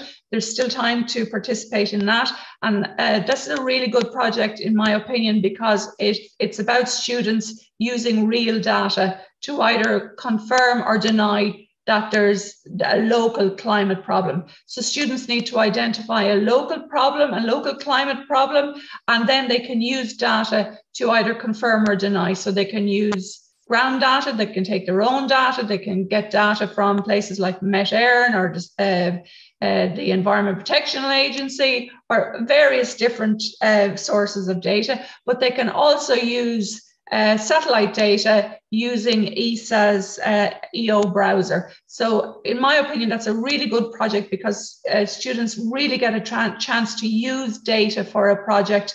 And that's really the essence of what scientists do, I think, is to be able to get data, to be able to analyze data and come up with some conclusions. So those are the projects I wanted to mention. You'll find out more information on the ESERO website under the projects section. They're all there: AstroPi, CANSAT, Climate Detectives, Mission X, and MoonCamp Challenge. So they're all there under the projects section. I also wanted to share with you, there's a huge number of Teach with Space classroom resources. Now, these are on the ESA website, but if you Google, which is not always easy to navigate, but if you Google Teach with Space classroom resources, that'll bring you to them. And there's 2 sections, one for primary, one for secondary. And that's just to display some of the fantastic resources that are on the site waiting for you to access. Just to mention then that we do a lot of teacher support, teacher training, teacher CPD, and all that information is on the ESERO website under teacher support. We don't have anything coming up for the end of the year, but we have a full program of teacher CPD for next year. We'll be doing things on Raspberry Pi, we'll be doing things on CANSAT. We'll be doing, our major event for 2nd level teachers is our annual Space Education Confluence, where we bring scientists and engineers in the space sector together with educationalists. And that really is a fantastic event. It usually takes place in September or October. A really exciting opportunity that we have next week is an in-flight call with German astronaut Matthias Maurer, who just launched last week to the space station. His mission is called Cosmic Kiss, and we will be doing an in-flight call. We'll be doing it from IT Carlo on next Wednesday. but the event will be streamed as well, and you can get information on how to register for that. That's open to senior cycle students. If you enjoyed today, I think this is something that you really enjoy. We have a full program of activity planned for the day, including, and Niamh will be talking to the ground support crew who support Matthias in his mission, and in particular on the launch. So some really nice videos with those people from ESA, and we'll be linking up.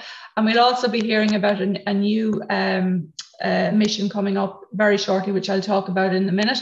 But you can find out on the ESERO homepage how your school can register to join in the live stream of both the program we have around the in-flight call and also the in-flight call itself, when students from Carla will be actually able to talk to German astronaut Matthias Maurer and to ask questions directly to him. So that's an event that it's been organised by the European Space Agency, and we share that with ESERO Germany and ESERO Czech Republic. So that's a really exciting opportunity. Really looking forward to that next week. And we'd love to have as many of you as possible register for that. And as I say, you can do it on the ESERO homepage, esero.ie. We'll also at that event be talking about the James Webb Space Telescope. That's due to launch, I believe, on the 18th of December. We'll have scientists from from ESA talking about that launch. We'll also have Dr. Patrick Kavanagh from Dublin Institute of Advanced Studies. When I say we'll have them, that's at the in-flight call event next week. So that we'll learn more about the telescope itself and the launch and ESA's involvement in that fantastic mission. I just wanted to share the ESERO Twitter handle. It's at ESERO_IE. That's how we promote most of our activities. So it'd be great if you would follow us on that. If any of you have any questions at all, that's my email address, stephanie.o'neill@sfi.ie. Happy to hear from teachers. Unfortunately, I'm not allowed to engage with people under 18. So if you do have any questions, do get your teachers to contact me. Happy to take any questions, if you have any, want to find out more about anything that we have going on. Finally, before I hand back to Niamh, I do want to share a short video about the European Space Agency. I think it's really important that we know about the European Space Agency and what it does, the types of mission that's involved, the types of satellites that it's responsible for. It really is involved in a broad selection of space science, space engineering, space research. It really affects our lives, what the European Space Agency does. I think most people will know about NASA and probably may not be aware of our European Space Agency. And the fact that Ireland is a member of the European Space Agency, I hope you've learned a lot from today, but I'm just going to finish off my section with a short video. It's about 4 minutes about the European Space Agency and the type of work that it does. This is the European Space Agency, dedicated to the peaceful exploration and use of space for the benefit of humankind. Established in 1975, we work together with our 22 member states to push the frontiers of science and technology and promote economic growth in Europe. We have offices in 8 locations across Europe and 1 at Europe Spaceport in French Guiana, where we provide independent access to space for scientific and commercial missions.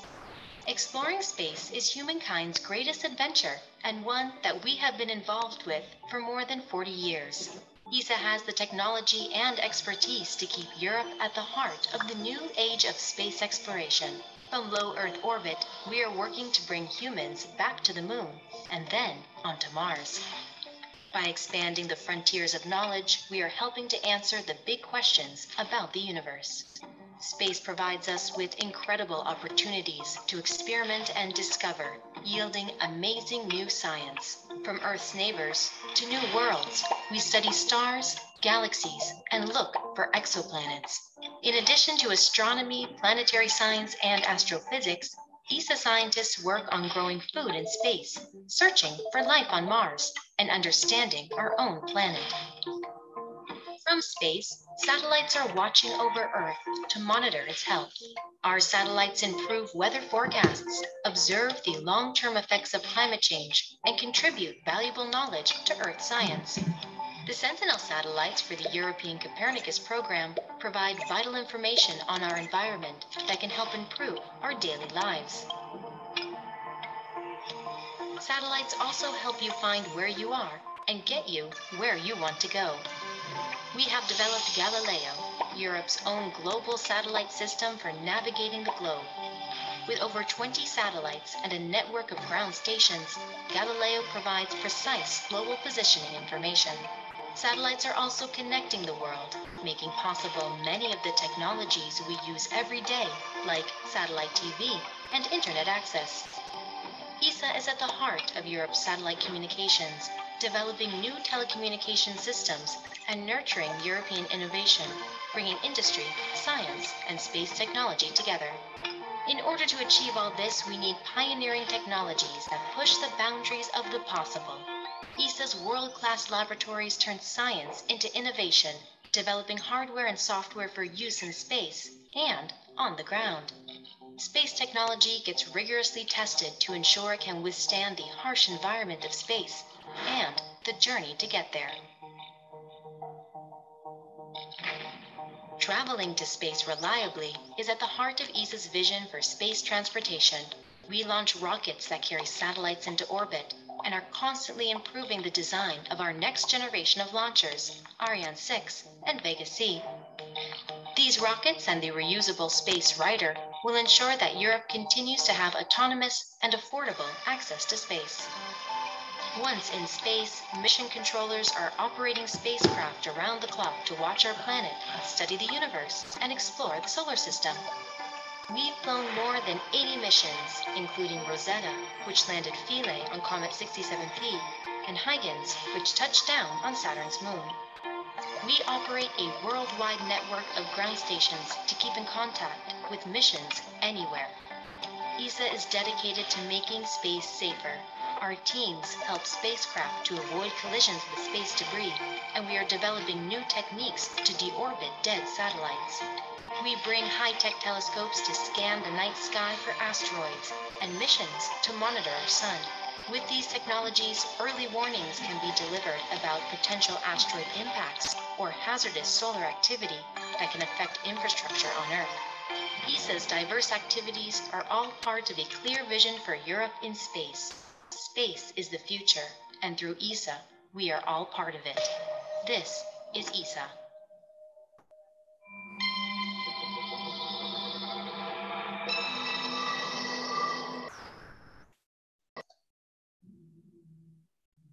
Thanks, Stephanie. Such an interesting video. I never tire of seeing that video. It's so great. There's so much going on at ESA, isn't there?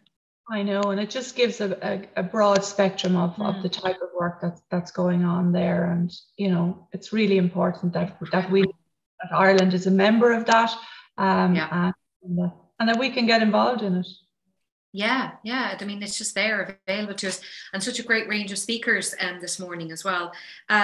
So next Wednesday's event is going to be terrific. So it was with Matthias Maurer, of course, and we'll. I might have a few minutes to talk about my own personal quest to see that launch a few weeks ago. But now, Rob and Lawrence have returned from the breakout room, and now we're going to open up this session for the next, we've got 20 minutes for a wider Q&A session or question and answer session. And just to remind you again, there is a prize for the best question, so it's well worth asking questions of these people. So Rob, can I just check in with you? If you've been looking at the YouTube live stream, I could keep an eye on questions here, but what have there any questions that have come in so far that you can see that we can direct at Aidan, Laura, or Lawrence, or even Stephanie at this stage? I'm seeing nothing that hasn't already been answered in a breakout room, but seeing as some of the questions were asked in a breakout room, I'd like to open them up to maybe the full panel. Yeah, please do. Yeah. So there was one that was kind of directed at Aidan, but didn't get asked properly yet, so I'd like to throw it out. So Aidan, for instance, is looking at what it's going to be like if we were to live on the moon, the challenges that we would face. And I suppose there is a lot of talk out there of this idea that the moon or Mars could be our backup plan if everything goes to hell on Earth. Yeah. As somebody who's seen the actual challenges of what it's like to try and live on the moon or Mars, how feasible do you think that is? And what would you guys have to say about that? Shall I begin? Okay. Great question. People often talk about the exploration of the moon and Mars also as a kind of place second home for humanity. And I think in many cases that's an interesting philosophical discussion to have. I will say that of the two locations you mentioned there, I would preferentially go for Mars rather than the moon. The moon is a fantastic location to test new technologies, new concepts, and new exploration capabilities. But it's probably not a place where you want to have a sustainable presence for any substantial amount of people. It's more of a research institute. Think something more like Antarctica, where we have people who shelter there over winter times and spend some time doing research and science there. This is more akin to what we would think something like on the moon would be like in the future. Mars, though, is a different story. Obviously, we're interested in exploring Mars. We're interested in having people potentially visit Mars in the future. And then you have companies like SpaceX and Elon Musk who talk about Mars as a kind of backup home for humanity in the future. There's certainly a lot of challenges that need to be overcome to make that a reality.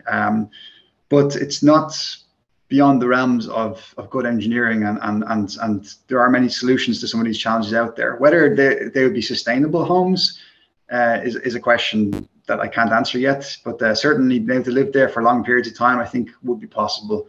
But I'd preferentially go for Mars rather than the moon, even though I love the moon. Okay, thanks. Have any of the other panelists thought on that particular question?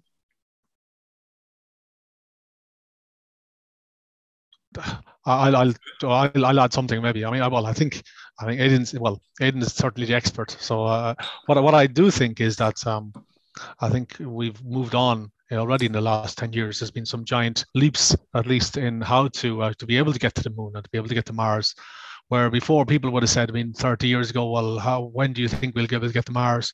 And okay, people would say, well, by the 2010s, we will be certainly on Mars. And of course, here we are in 2021, and we're far away. But I do think the improvement in the access to space with Elon Musk and the SpaceXs, etc., to be able to go to the moon and indeed to look further field to Mars, I think there's the chance of getting to Mars, at least in the next 10 years, I think is I have got a lot more confidence than I would have had 10 years ago. So I think this really is a giant step in our space exploration. Laura, any thoughts?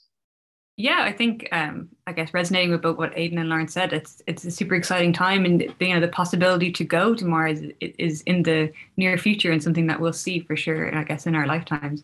I guess this idea of being like, when things go bad here, let's run away. Like maybe let's focus on making things better here, and let's think properly about climate change and using solutions that we have in science and the smart technologies we have to maybe mitigate some of those effects and take care of our own planet before we run away to the moon or Mars, which are also kind of hazardous places to live.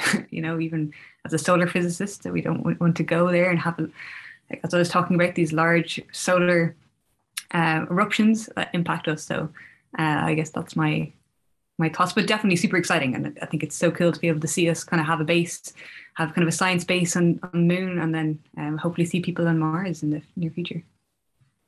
Yeah. Okay. I'm looking at a question here on the chat, Rob. I'll jump in, and it's actually for you, Laura. The first one that's come in is they're referring to the solar orbiter. So how does such a small satellite, how is it able to capture the information from an object as big as the sun? That's from Finian Corcoran at HFCS in Rathcoole. So that's a fantastic question, Finian. And I guess the answer is that we're still quite far away from the sun. So we can still, when you see the sun, it's still you're not up close to it. So this is how we're able to take images of it and take these observations. However, in saying that, some of the instruments on board don't see the full sun. They only see a part of the sun. So we need to think of ways of where we're going to point it on the sun. And particularly this is important when we get really close to the sun. We're going to get better resolution, but see a smaller portion of it. And then things like the probes, of course, are only going to see parts of the places they're located. But that's a really, really interesting question. And it is, I guess, because we are still quite far away. I think it's going to get close, but it's only going to get like 42 million kilometers. It's still going to be that far away from the sun. So just inside the orbit of Mercury. But great question. Yeah, it's such a great mission as well. Thanks, Laura. Aidan, I reckon this should go to you because you're at the Astronaut Centre. The question is from Kaloshta Yosef, is how long does it take to be an astronaut? Yeah, it's a good question. So if you're one of the lucky few selected by an agency like NASA or ESA to become an astronaut, then there's kind of 2 stages to graduating you as a full astronaut. You have to go through 18 months of basic training. They teach you on all the basic skills you need to become astronaut, survival skills, science skills, all this stuff. And then after that 18 months, you get assigned onto mission training. So they basically be in training you for specific missions. So after 18 months, it can take an extra 2 years, perhaps, on top of that. So usually about 3 to 4 years is the kind of time frame we look at for graduating a full astronaut to be ready for his mission to the station.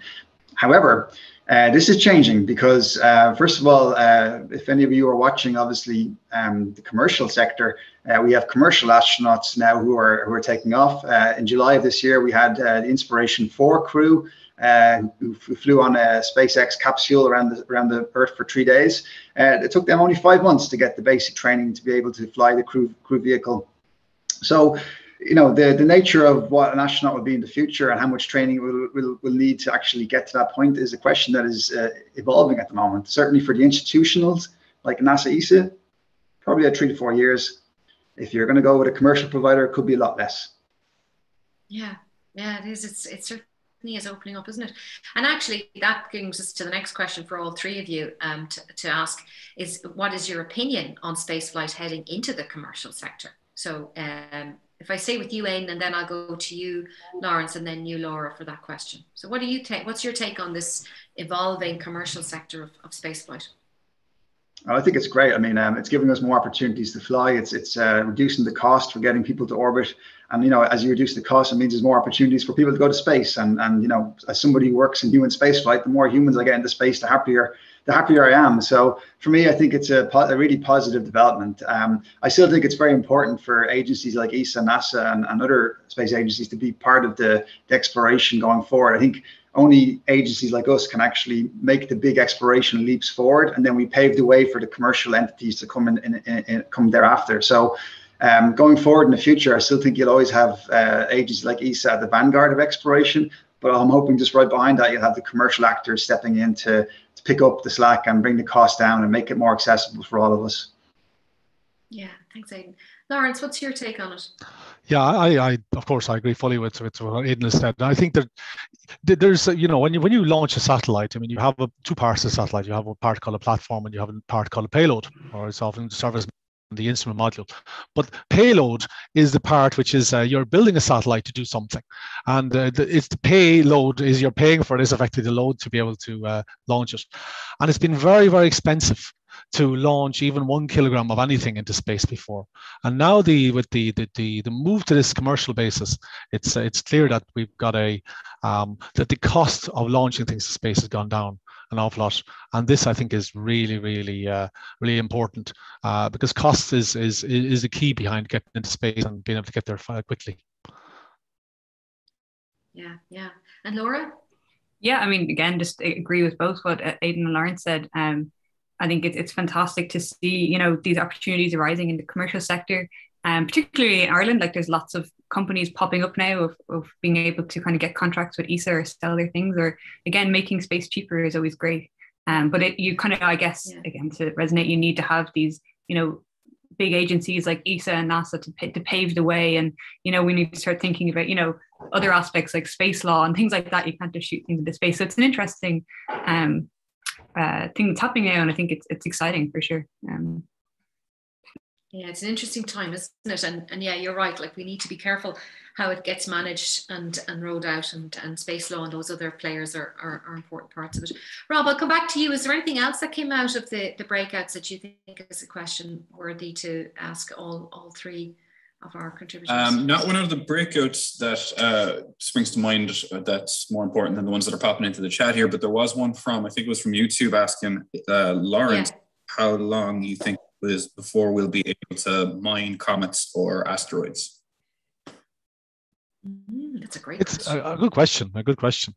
It comes down to, remember I mentioned about the cost of getting into space, and this really is the key, especially with the commercial industry. If you can bring down the cost of actually getting into space, then it makes more worth your while to be able to travel to an asteroid, to be able to mine it, because there's minerals and there's materials on the asteroids which cost an awful lot in the Earth, but of course are freely available, if you want to call it that, in space. But nothing is ever freely available in space. You got to pay to get there, and you got to pay to bring it back.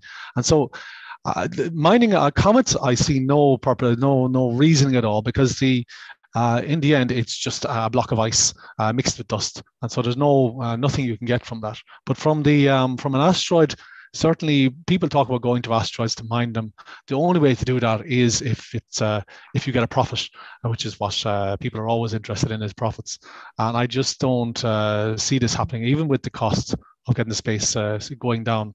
I don't see this happening for at least a good 20 or so years, but who knows? Maybe they'll find something on one specific asteroid which is so unique they'll want to go there and bring it back. Yeah, very true, Lawrence. Thanks. Here's one for all of you from CCCRI. Laura, I'll start with you. Why do you think the government, taxpayers, should pay taxes for explorations to space when we now have so many problems here on Earth, for example, climate change? I think that's a really, really valid question. Yeah, for sure. I'm kind of like, oh God, I'm going first to answer this question. No, for sure. Like, I mean, that's a very important point. But I think, for space exploration and doing basic research, we're still learning more about, our own environment. And, ESA has a lot of Earth observation missions and projects to kind of understand our own Earth and our own, our own climate and how that's changing. And again, I think that's really important. So I think from a science point of view, I think we're still learning more every day. But there is a valid point there. We really should be thinking much more about climate change and putting our focus there. But I think what we do and we learn about in space and technologies that we develop in space exploration can definitely assist that. And I think, if you talk to any scientists in the space industry, they're always going to be, climate change is very important. And as a scientist, we want to really consider that. But I don't know. I'll have a think a bit more. But yeah, definitely a good question. It's a big question. Aidan, how would you respond to that question? Yeah, I'd resonate with what Laura was saying there, and also reference like what Stephanie showed in the ESA video. We have a constellation of satellites called Sentinel, which are watching the Earth's atmosphere and giving us information about the state of our atmosphere and telling us exactly what's happening with climate change. And that's all enabled by ESA, by space exploration. And just an anecdote for another example of how space exploration helps us address climate change. The technology we develop for exploration has a huge impact on the technology we use here on Earth. And one great example of a technology that was developed for space that now is helping us solve climate change issues is solar panels. Solar panels, when they were first developed, were novelties. They were efficiencies less than 1%. They were a clever semiconductor trick, but no one ever thought they'd ever scale. And it was only when the space age kicked off that people realized they needed this technology to be developed so that they could actually power the satellites. And even for many, many decades, it was so expensive to make these panels that they only ever really existed in space. But the learning we got from developing those panels, the technology we got from making those panels, that all fed back down. And now terrestrial PV, it's like one of the biggest solutions to energy crisis we're going to face. Efficiencies of up to 21% now. And this is all directly linked to the driving factor, which was space exploration. So there's an example of a technology we probably wouldn't have in our arsenal if we didn't invest in space. Yeah, very, very true. And Lawrence? So I think, it's of course it's a valid point.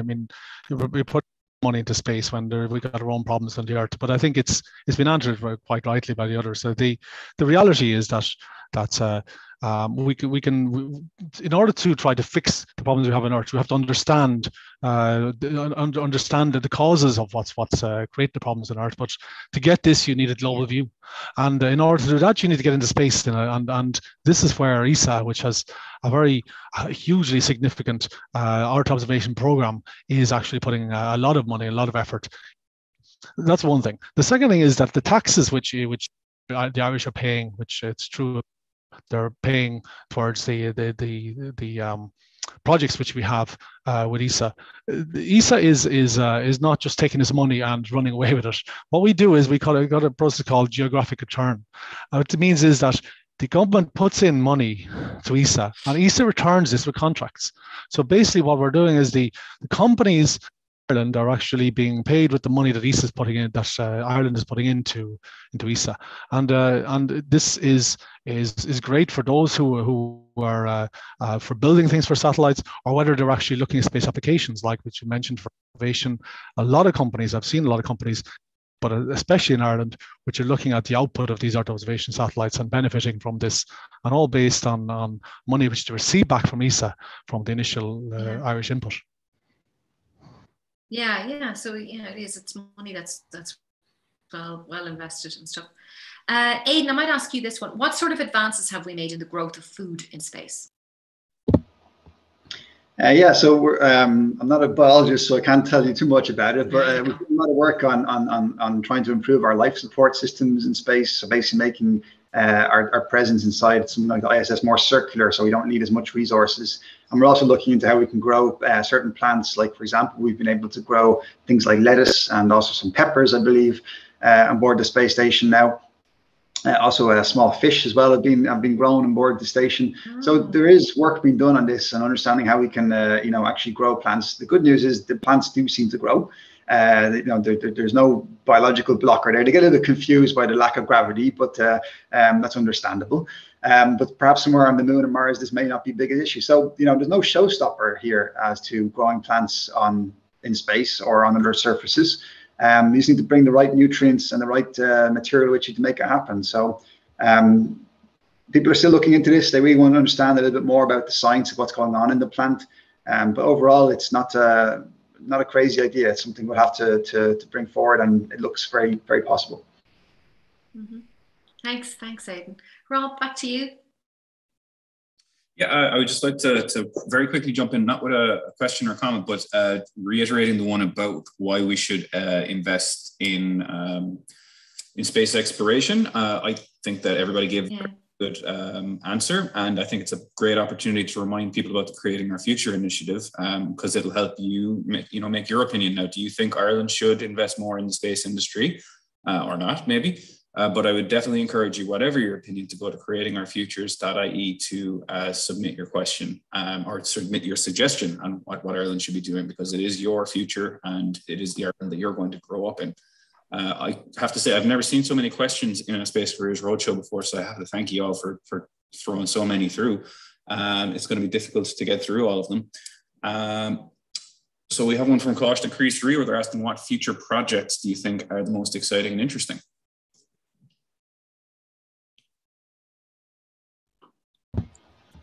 Maybe I can start. So I'm horribly biased because there's one topic that I love researching, which is the topic of using resources you find on other planets to sustain yourself. So at the moment, if we went to the moon, for example, we have to bring all our cargo with us all the time. We have to be resupplied constantly from Earth. And this is not a good way to do sustainable exploration. We want to be independent so that when we go to somewhere like Mars in the future, we can actually use the resources we find locally to sustain ourselves. So there's a project happening in ESA at the moment.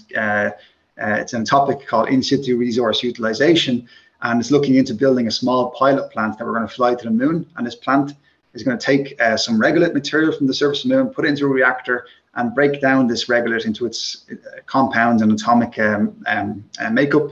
And from that, you'll actually get a lot of oxygen and other interesting, valuable materials. And this is the first step towards actually being able to, live off another planet. They take these resources that you find there, do some clever alchemy, and actually produce a product. And that's a huge change as to how we normally do business in space, where everything is flown from Earth. In the future, we can use this technology to live off the land.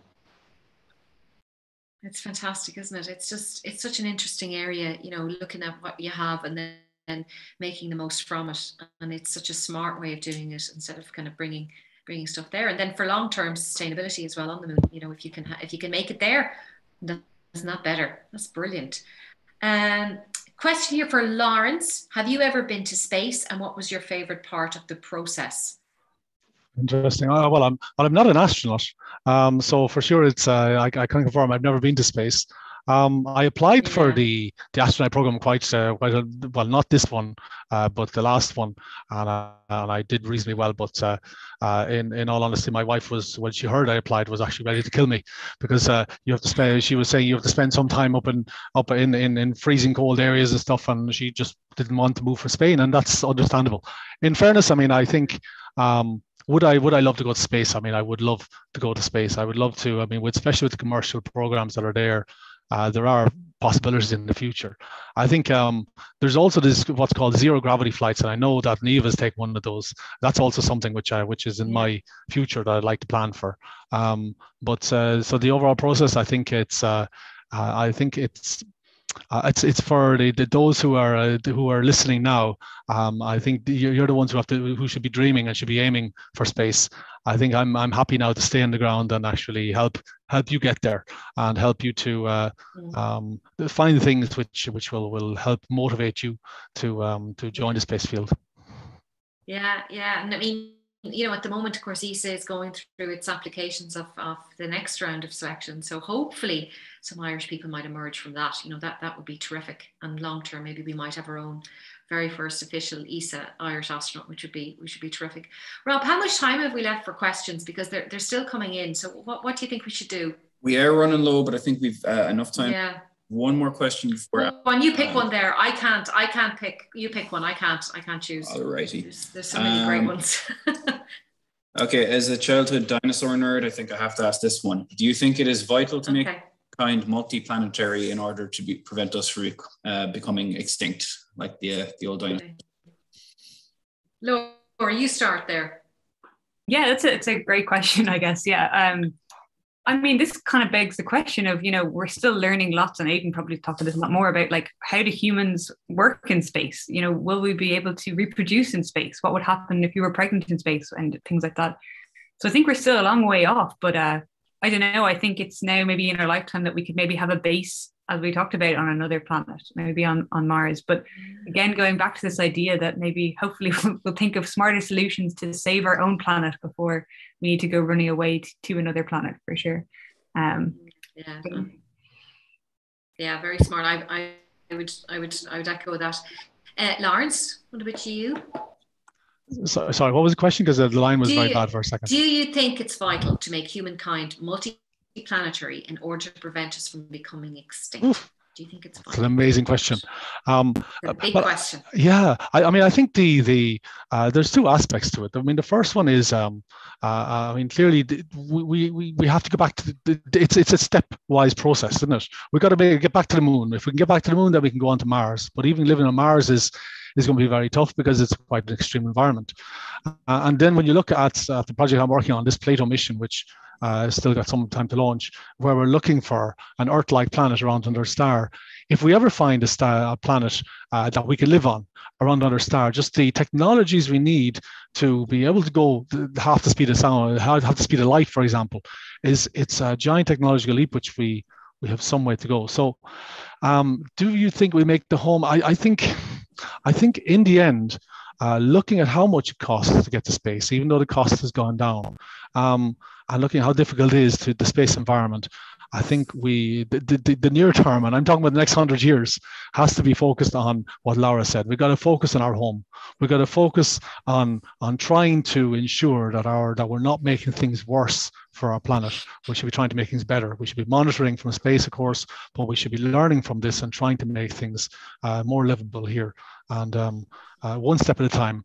Maybe in the next 100 years or so, when we find this other planet, we might go. But but if that happens, then I hope to see you all standing on Mars first, and then we can look at the next star. Yeah, thanks, Lars. And then lastly, you, Aidan, what do you think about that question?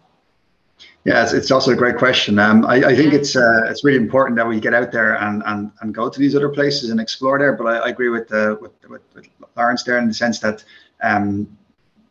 the first 100 years or so, I'd say it'll probably just be outposts on these locations. These are not going to be cities. These are not going to be self-sustained, even though we're trying to improve that.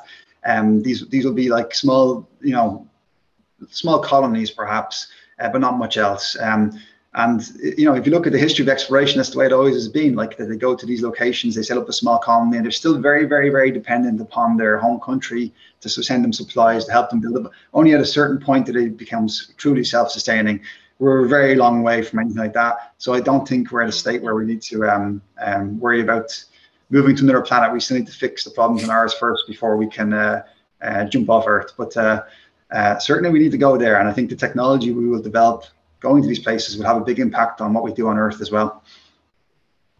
Yeah, and everything we learn about space, we can relate back down to Earth, so it's a bonus for us anyway. So, okay, thanks very much. I think we should come to the end of our question section.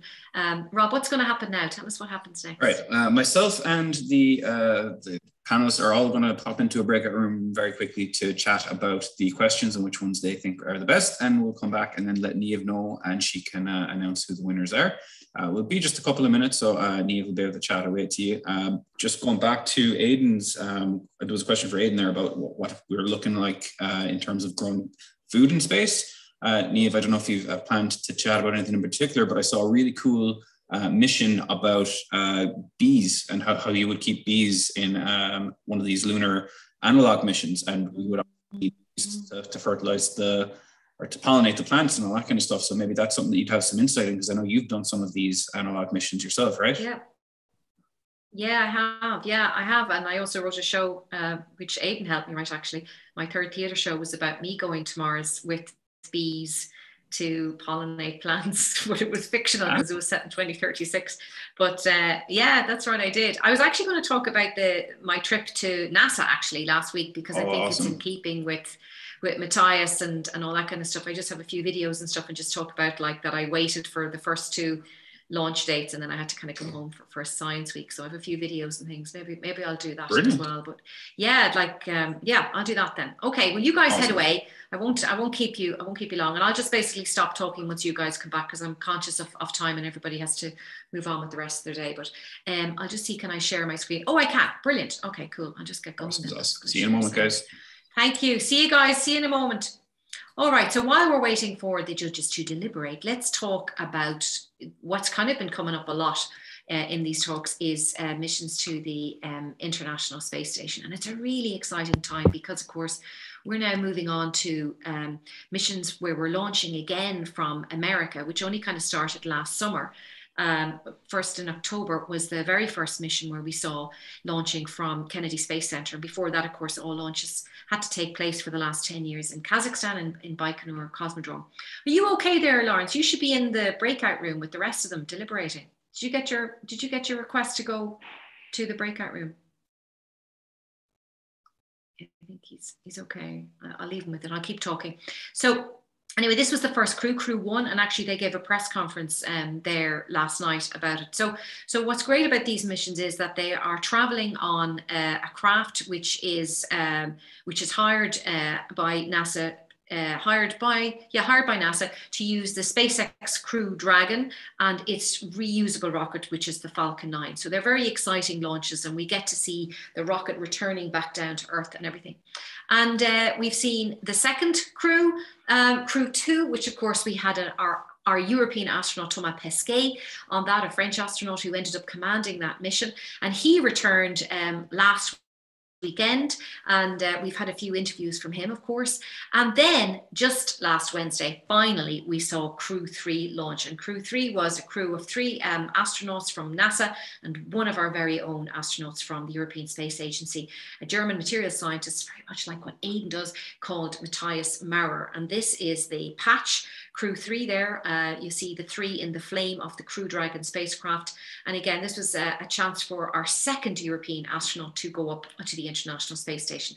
And he finally went up last Wednesday. And of course, there's been drama since he went up. On his very first night there, they had to evacuate back into Crew Dragon and the Soyuz spacecraft for the Russians, because there was basically a satellite was destroyed, causing all sorts of debris and heading towards the International Space Station. So for a few hours they were in danger and they had to go back to their own Dragon. So I got to go to the Kennedy Space Center. I was there from the 28th of October until the 2nd of November, and then I had to go home. And so I was part of the ESA media team. I was the only English-speaking media team there. And so as part of that, I got to go on site to the Kennedy Space Center, and I got to see the actual rocket. So this is the Falcon 9 that they flew on, and on top of that was the Crew Dragon that they flew in, which was the Endurance capsule, which is now, of course, stationed at the International Space Station, because finally they did launch. They were initially scheduled to launch on Saturday night, the 30th of October, around about, I think it was like 1 o'clock in the morning. So I had my press pass and everything to do, and the European Space Agency had invited me to watch the launch with them on the top of this building. And for those of us who are space nerds, this is a really important and kind of iconic building on the NASA Kennedy site, because this is where the Saturn V rocket was assembled. And so the Saturn V rocket is bar Starship, which is being built by SpaceX, which will ultimately fly to Mars. It is the biggest rocket ever built, and it was the rocket that carried the Apollo spacecraft to the moon, and of course which ultimately got us to have our first humans on the moon. No woman yet, but that's coming very soon. So the Saturn V was assembled there, and actually as I was there, the Space Launch System, SLS, was also assembled there, and the final piece was added to it just in the last few weeks, which is the capsule to contain the humans, which is known as the Orion spacecraft. And the European Space Agency has had some input in the construction of the Orion spacecraft. So that's there. This is an incredibly large building. I think you can't really fathom how big it is. When you see it, if I just stand in front of it, maybe you'll understand it a little bit better. So it's 150 meters high.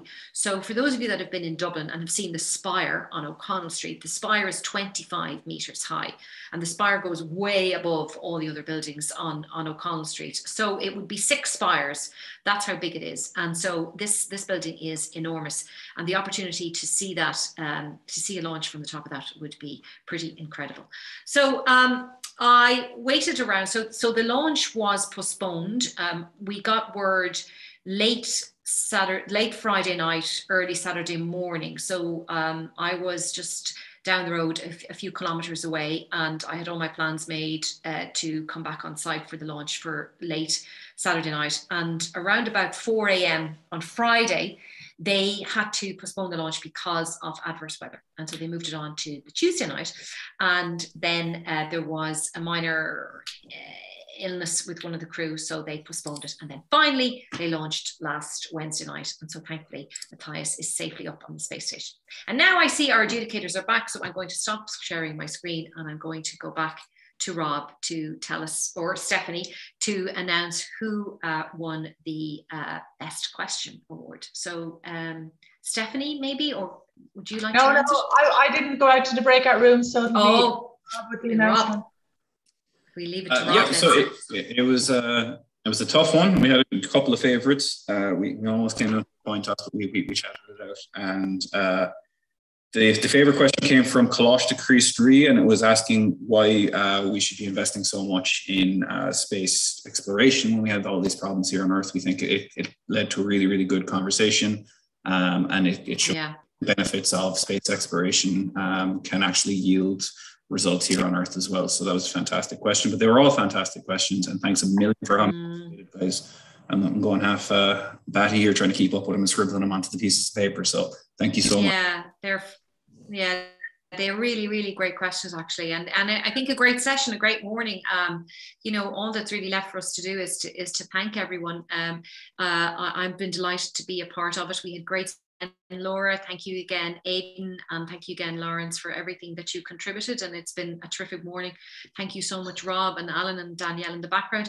Stephanie, I'll hand it back to you for final closing. Yeah, I think that's one of the best roadshows we've had in terms of questions. So thank you to schools, thank you to the teachers, and thank you to the students for participating and for being so engaging and for really using the opportunity. Definitely one of the most questions we've ever seen at a roadshow, as Rob said earlier. So thanks very much. Thanks for your interest. We'd love to see you registering for the in-flight call next week. Unfortunately, we can't invite you to it. It's just a local event in Carlow. We had to reduce our numbers because of COVID, but we are streaming because it's really exciting event. So go to esero.ie. Details are on the homepage, and you can register your school there to join in for the streaming of that event. So it'll be really exciting, and thank you again. Thanks everyone, and there'll be surveys posted out to you in the couple of days ahead, so please complete them. So thanks again. Oh yeah, just to that's really important for us, because if we're offering these kind of events, we really need to know what's working for you. Does this format work for you? More importantly, what's not working for you? So we really want to know, how can we improve these events for you, the teachers and the students in the school. So please, please, please give us your feedback. Even if it's negative, we really want to hear how we can make these events better for you. Yeah, so that's it, everyone. Thanks again. We just super panel. Laura, I see that you're still here with us. Thank you so much again. It was great hearing your insights. You were just terrific, and for your generosity of time. We've Lawrence and Aidan have had to go, but they said goodbye. So thank you again. We don't have an event without 3 great contributors, so it's all about you. So thanks again to you all, and enjoy the rest of Science Week and stay safe, and hopefully we might see you on the in-flight call next week. Thanks everyone. Thanks everyone. Bye bye. Bye.